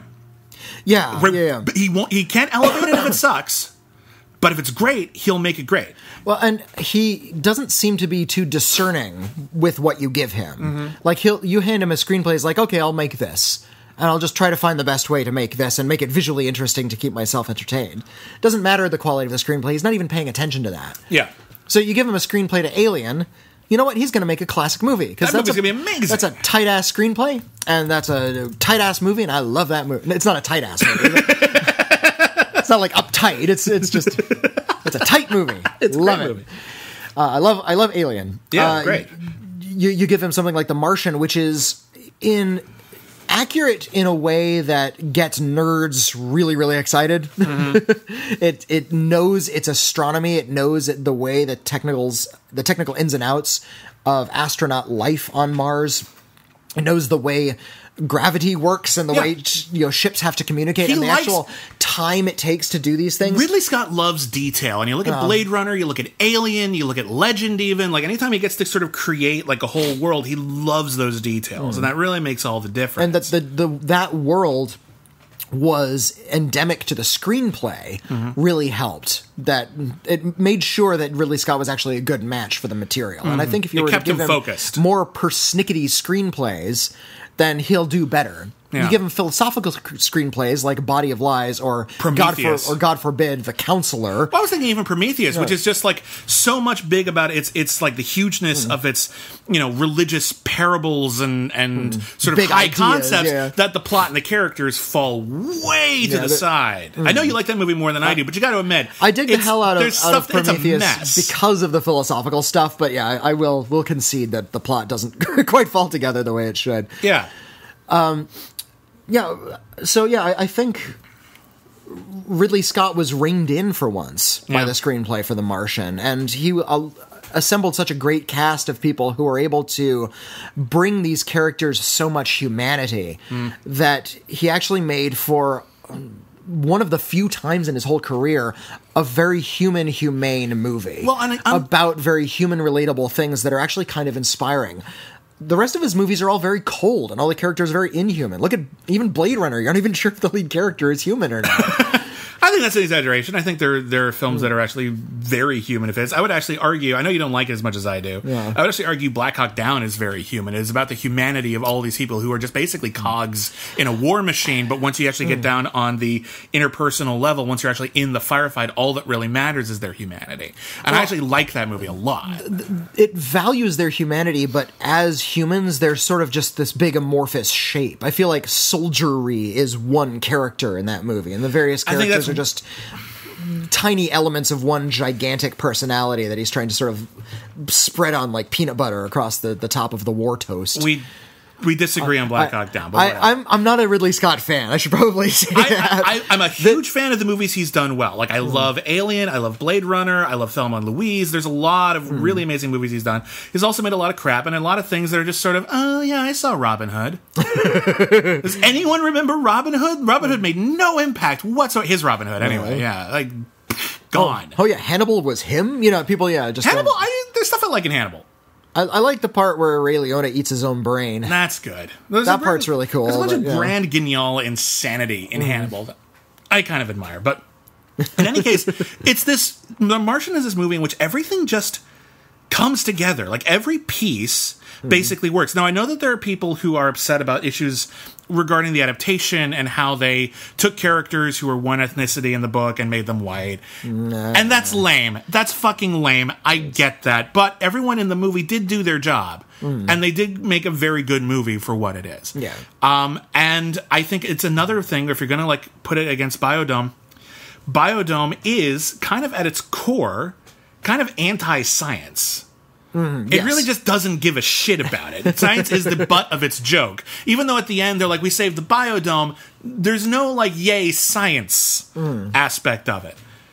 The Martian is pro-science, and it looks at people who dedicate their lives to finding out more about the world through solving difficult problems, through acquired knowledge and study and research and ideas, and rallying together around problem solving, regardless of whether or not it is easy. That is so fucking inspiring. I loved The Martian. It's a movie that I think if I did my top 10 list that year now, it'd be way higher now than if I did it was on my top 10 list that year. I think it was on my top 10 list. 2014, I think it came out. But it would be way higher on my list now. Like it's just only grown in my estimation over time. I haven't had much chance to revisit it. I saw bits and pieces recently, and yeah, it really holds up. It's one of those films, like for me anyway, like Master and Commander. Oh, I love that. Master and Commander too. It's so meticulous, and it moves like its meticulous elements just fit together so well, and all the characters get along so well.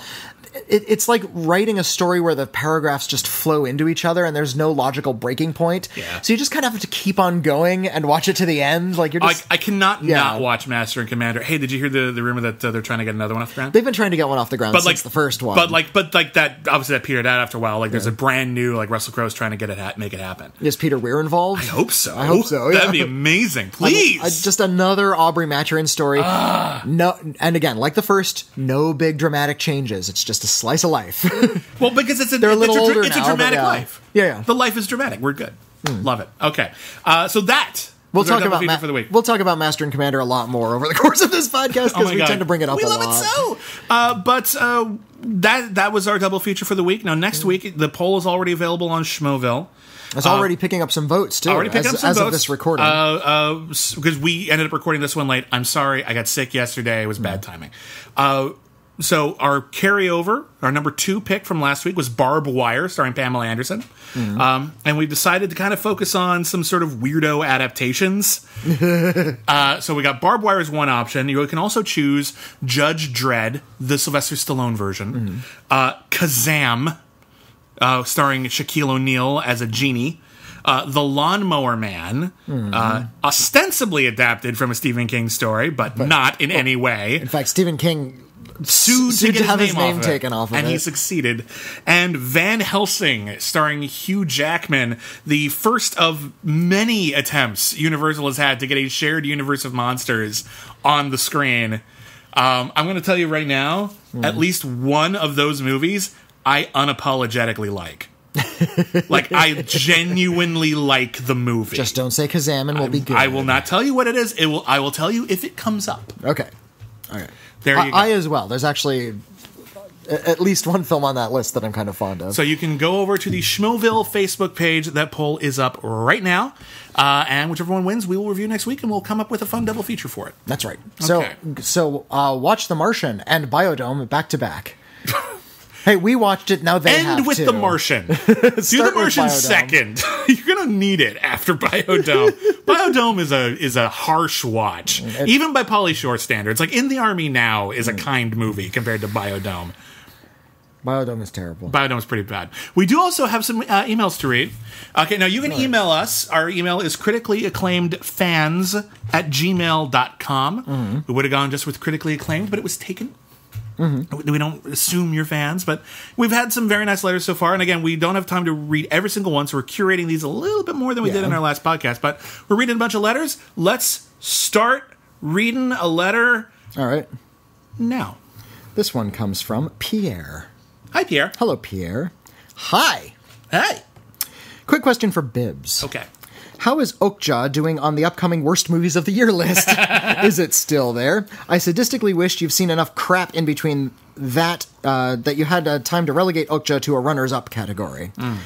In case it is still on the list, here's my modest effort to convince you that it's not bad. I'm going to take a brief interlude here for people who didn't listen to the B-Movies podcast. Neither you nor I liked Okja, and we're kind of the only film critics who didn't. It seems so. Okja is just bad. It's bad. I think it starts out well. If you haven't seen it, it's on Netflix. It's from Bong Joon-ho, who did Snowpiercer, and it's a story of a young girl who is given custody of a bioengineered new life form, and the whole point is spoilers. That's the first scene. No, you don't know it's bioengineered until much later. They claim that it's just a natural thing. It's not hidden very well. Nothing's hidden well in this movie. Anyway, the whole point is she's going to raise this thing, and she doesn't fully realize that the company's going to want it back, and they're going to want to turn it into food. Now, there's a story there, sort of old yellowish kind of tragedy story about a child and her pet, and there's a bunch of horrible things that happen to it, and there's government corruption. It's got an ET bit there. And then about halfway through, it is a catastrophe of tone. They do some really horrible things that they did not need to do that actually don't make any sense within the narrative, and it all kind of concludes in a weird, over-the-top plot point at like a rally. So, yeah. It's ostensibly a satire of the meat industry, but the things that actually go on in the meat industry are thousands of times more terrifying than the weird, overblown satire they're trying to present to you. And some of the things that they show us to horrify us are literally not things that happen in the meat industry. So they're just making stuff up. It doesn't work as the thing it's trying to be. That's my argument. But I will hear your counter argument right now. He says, I for sure won't make you magically love the movie, but maybe you'll see that it's not that terrible. Disclaimer, I'm a big fan of Bong Joon-ho. But I also argue that Okja is his weakest film yet. I'm not claiming that it's a masterpiece, and it won't crack my personal 2017 list. Okay. So, and there are spoilers here. Okay, so spoiler alert, go ahead a couple of minutes if you're if you haven't seen it yet and you really want to.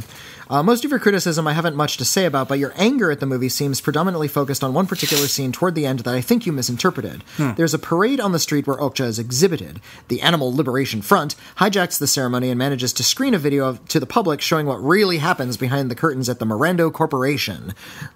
You then say that the audience does a complete 180 and starts yelling at Tilda Swinton. Now they're convinced of her evilness. Which, yes, would be completely incoherent and an ill-advised and sloppy attempt at a happy ending. The Animal Liberation Front has finally been heard, but that's not what happened. The people you see rioting are not civilians turned protesters in a span of 5 seconds. They are all members of the ALF and were planted in the audience. All of this was part of the hijacking. You see it clearly if you happen to watch it again. They're recognizable by their balaclavas, and they all start wearing at the same time. Why would regular citizens suddenly start wearing masks all of a sudden? Moreover, the very following scene at the slaughterhouse is a clear indication that all of this was in vain. The Mirando Corporation goes on with its business. No national eye-opening moments, no epiphany, nothing. The ALF accomplishes nothing. It's not a happy ending by any stretch of the imagination. Those are my 2 cents. I wish you 2 good luck on your YouTube journey. I'll definitely annoy you again with some more letters. Bye for now. Pierre. All right. Okay, so listen, about that climactic sequence, let's deal with that first. I see what you're getting at, but I also think that doesn't really make sense either, because if the whole idea was to expose their corruption, filling the audience with people who already knew about it makes it even kind of more meaningless to me. They're not really going to... nobody's actually there to get on the energy. It's just be for the cameras at that point. And as a result, I think it's just one of the many things that doesn't really work about it, and honestly feels kind of trashy. There is a scene... and I kind of didn't want to get into this, but now we're talking about spoilers, so I'm going to let it go. I'm going to say it now. I didn't want to get into it in too much detail before, but there's a scene that me, my wife, you were, I think, very, very injured by, which is a scene of unnecessary sexual violence used for very cheap dramatic toward Okja, the animal. Yeah, it's completely out of nowhere. It makes no sense. It's horrifying. But also it's supposed to like expose this part of the industry that isn't actually what they do. That they inseminate, usually using tools. Yeah, but and without violence, because you don't want to injure the livestock. Yeah. It makes it's this weird moment that is so shocking and horrifying and completely atonal with like the very sweet E.T. type story they were telling before that. They're trying to imagine Free Willy or Air Bud or something, where the animal is just violently assaulted partway through. through. It's not. I think it's a huge mistake, and it's completely unnecessary to tell the story that they're trying to tell. Also, the very ending of it, there's this whole thing about how, like, okay, things don't work out, but we were able to solve this one thing. That doesn't work either, because it's all about giving away intellectual property. I don't like Okja. Yeah. I know a lot of people like Okja. They see things in it. I don't. And that's that. Spoiler alert! Spoilers ending. Spoilers ending. No more spoilers. Let's go to another letter. All right. Here's one from Joshua. Hey, Bibbs and Whitney, love the show. The schmoes should be very proud to have you guys. Oh, that's nice. Thank you. I saw Christine 2016 recently and was shocked that it wasn't nominated for any awards at the Oscars. Great movie, great performance by the lead actress. The Place Beyond the Pines was also ignored by the Oscars and was my favorite movies of the last 5 years. So my question is this. Are there any movies from the last 5 years that you think should have been nominated for Oscars but weren't? Thank you, guys. I mean, yeah. Oh, golly. I mean, yeah. I'm trying to think...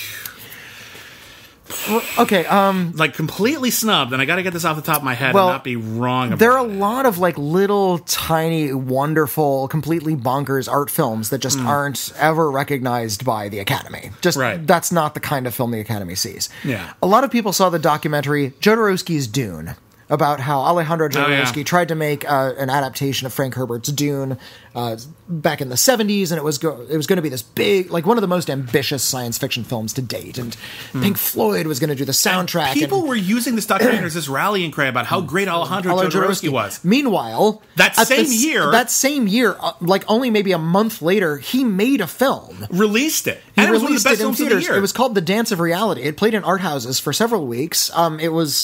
It's great. It's brilliant. One of the best films, maybe of even the decade. And a sequel came out this year, which is equally brilliant.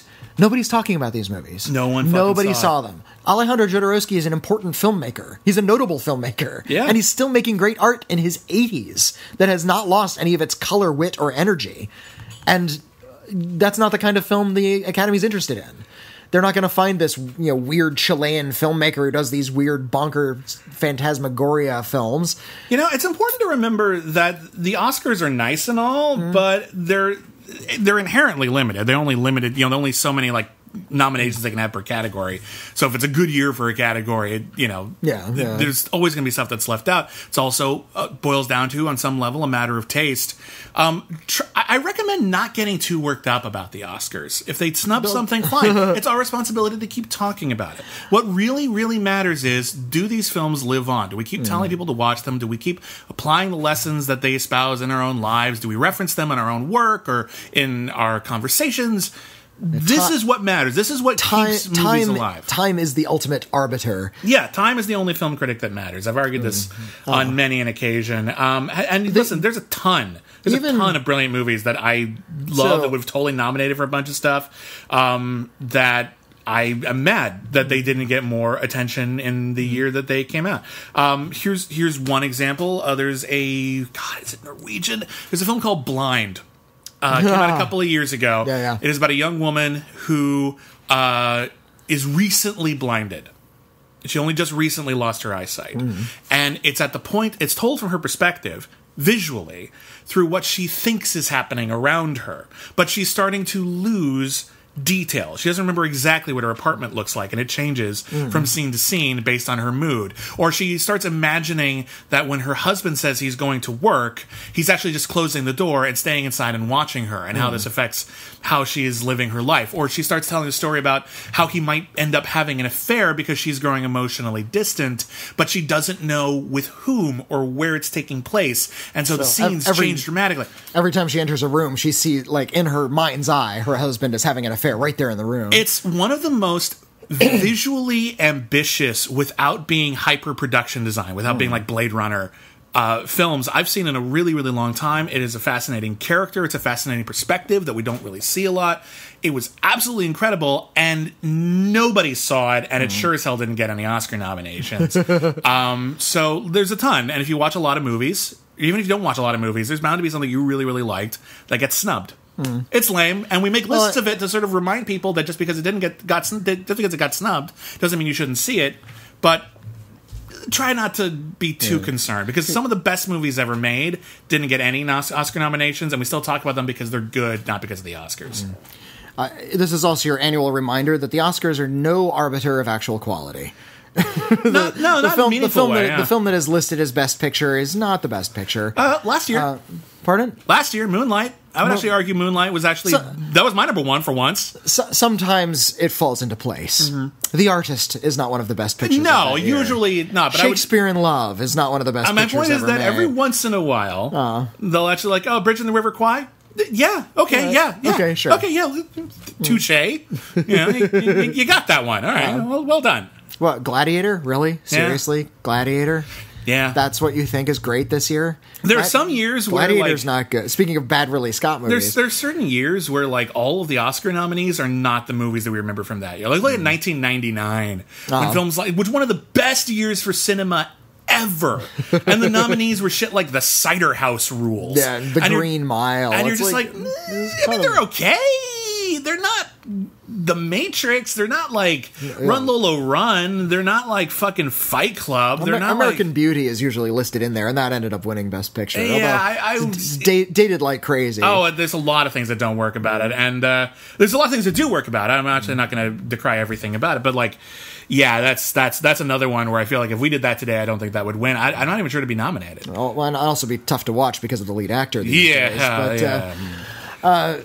Yeah, so don't put too much stake in what the Oscars do and do not do. What you need to do is find the good film, and you need to start spreading the gospel of that film. You know, you need to start saying, no, the dance of reality is great. This is why people become film critics, is because we're trying to share the things that we love. That's it. That's the reason. Or should be the reason anyway, if you ask me. But that's neither here nor there. Let's do one or two more. This one is from Hayden. It says, hello, could you ever do a filmmaker profile, please? David Lynch, Spielberg, Ingmar Bergman. That's a great idea.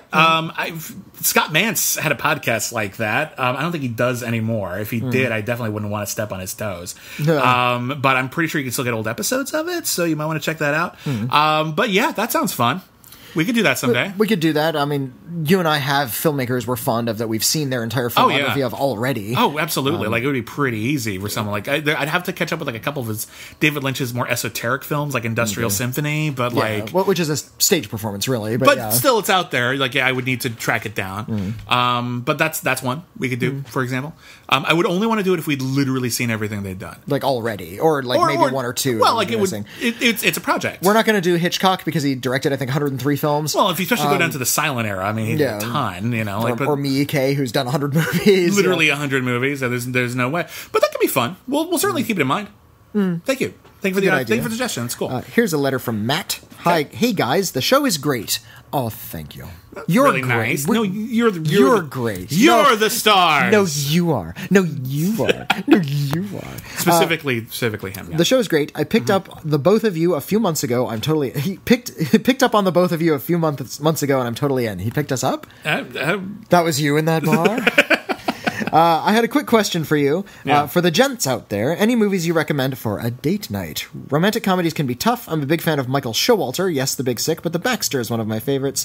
Thanks for what you do, and I'll keep on listening, Matt. Okay. Well, it depends on what kind of person your date is. That's the issue here. I think there's this idea that romantic comedies are date movies and not romantic comedies are not date movies, and I think that's a bit narrow. And granted, a lot of people like romantic comedies. I like romantic comedies. I recommended The Mistletoe in today. Like, I love romantic comedies. A good romantic comedy is delightful and charming and life affirming. It makes you think that the world might actually be possible to be healed.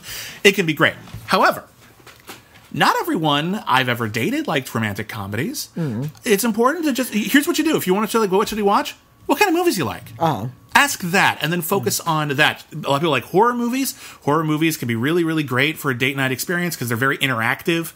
You know, you're jumping, you're like getting shivers or whatever, or even if they're bad, you're laughing. You know, like that's a great opportunity as well, provided, of course, that your date likes horror movies. Your date might like action movies. And this might be a good time to whip out Mad Max Fury Road again, because any excuse to whip out Mad Max Fury Road is great.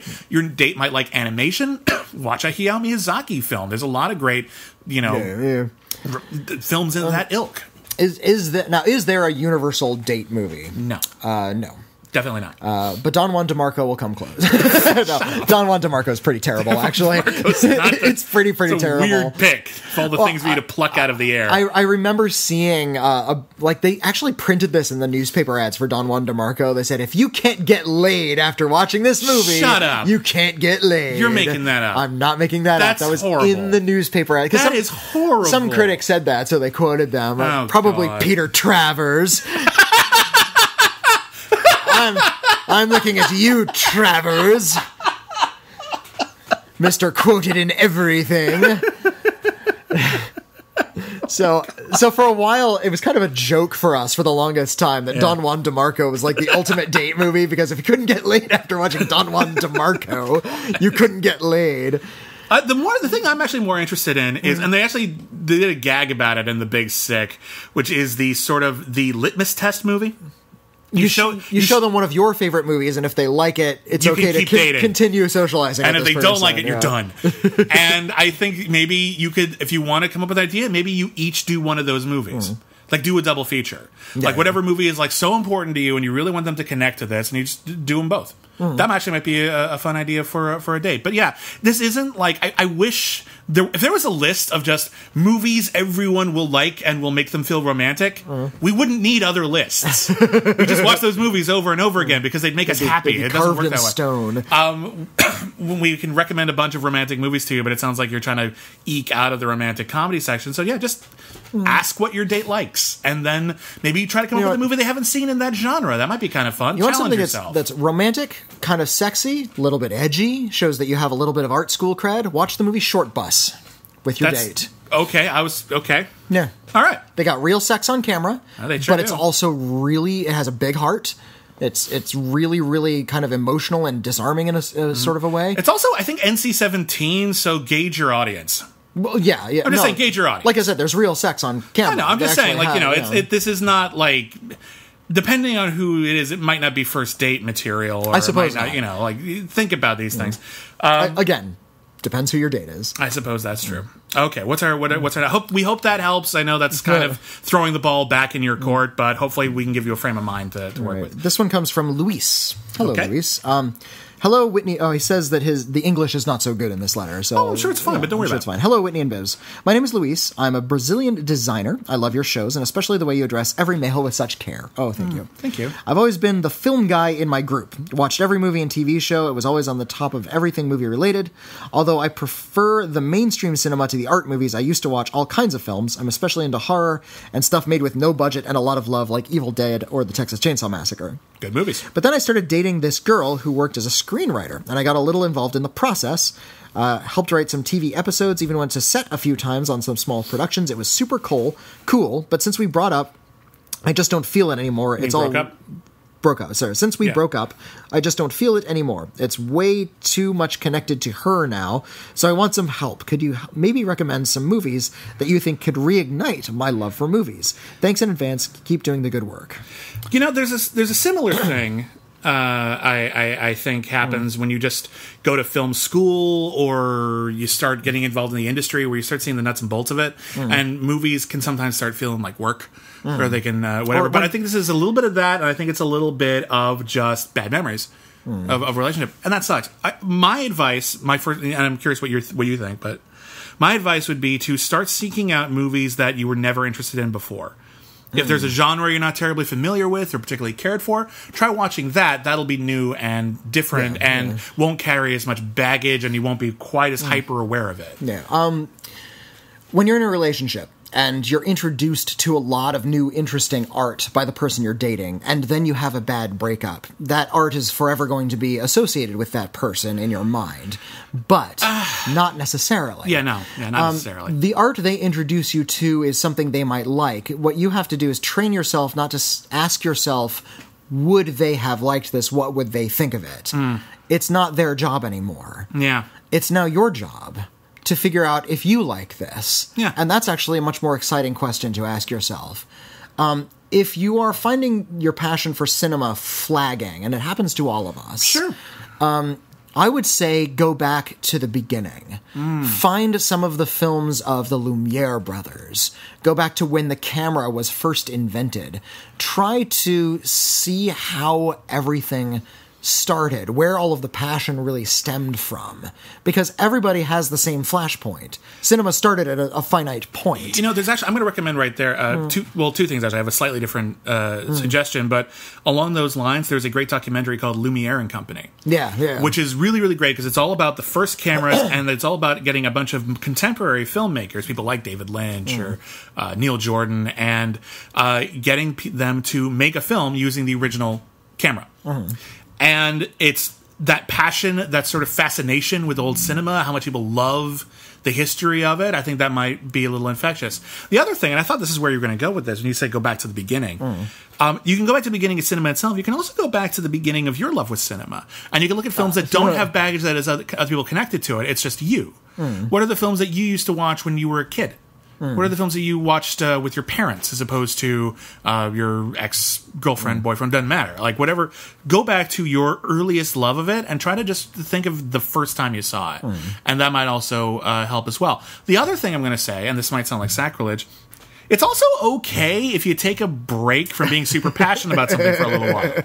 It is okay. I know we define ourselves a lot by the stuff we love, and that's natural. I get it.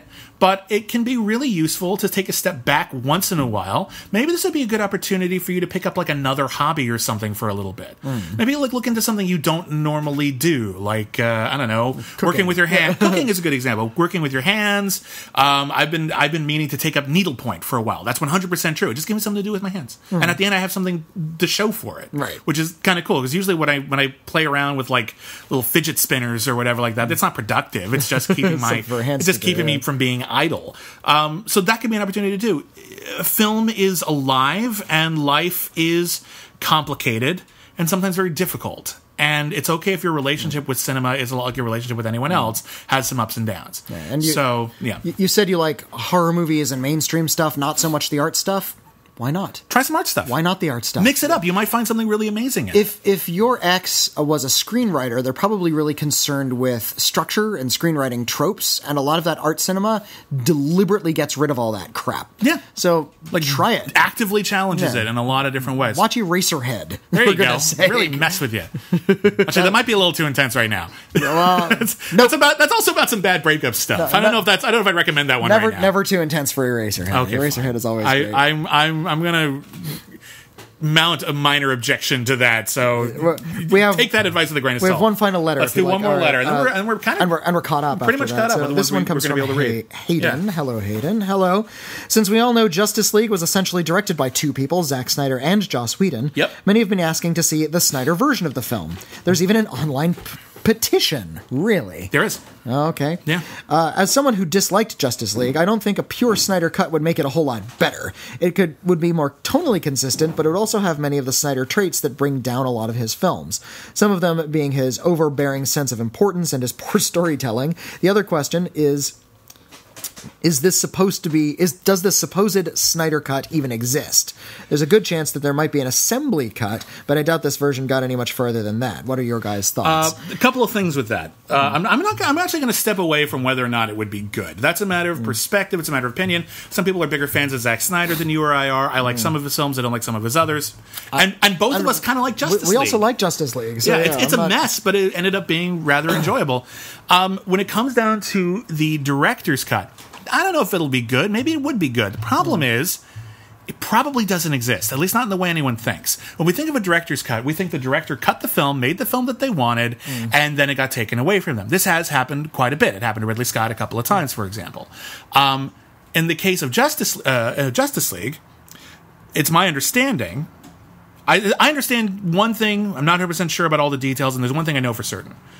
But it's my understanding that the quibbling and the changing of Zack Snyder's vision happened during production. Okay. He didn't just get to make his movie and then they changed it. I know they cut out a lot of stuff. That's 100% true because you see it in all the trailers, a bunch of scenes that don't exist in the movie.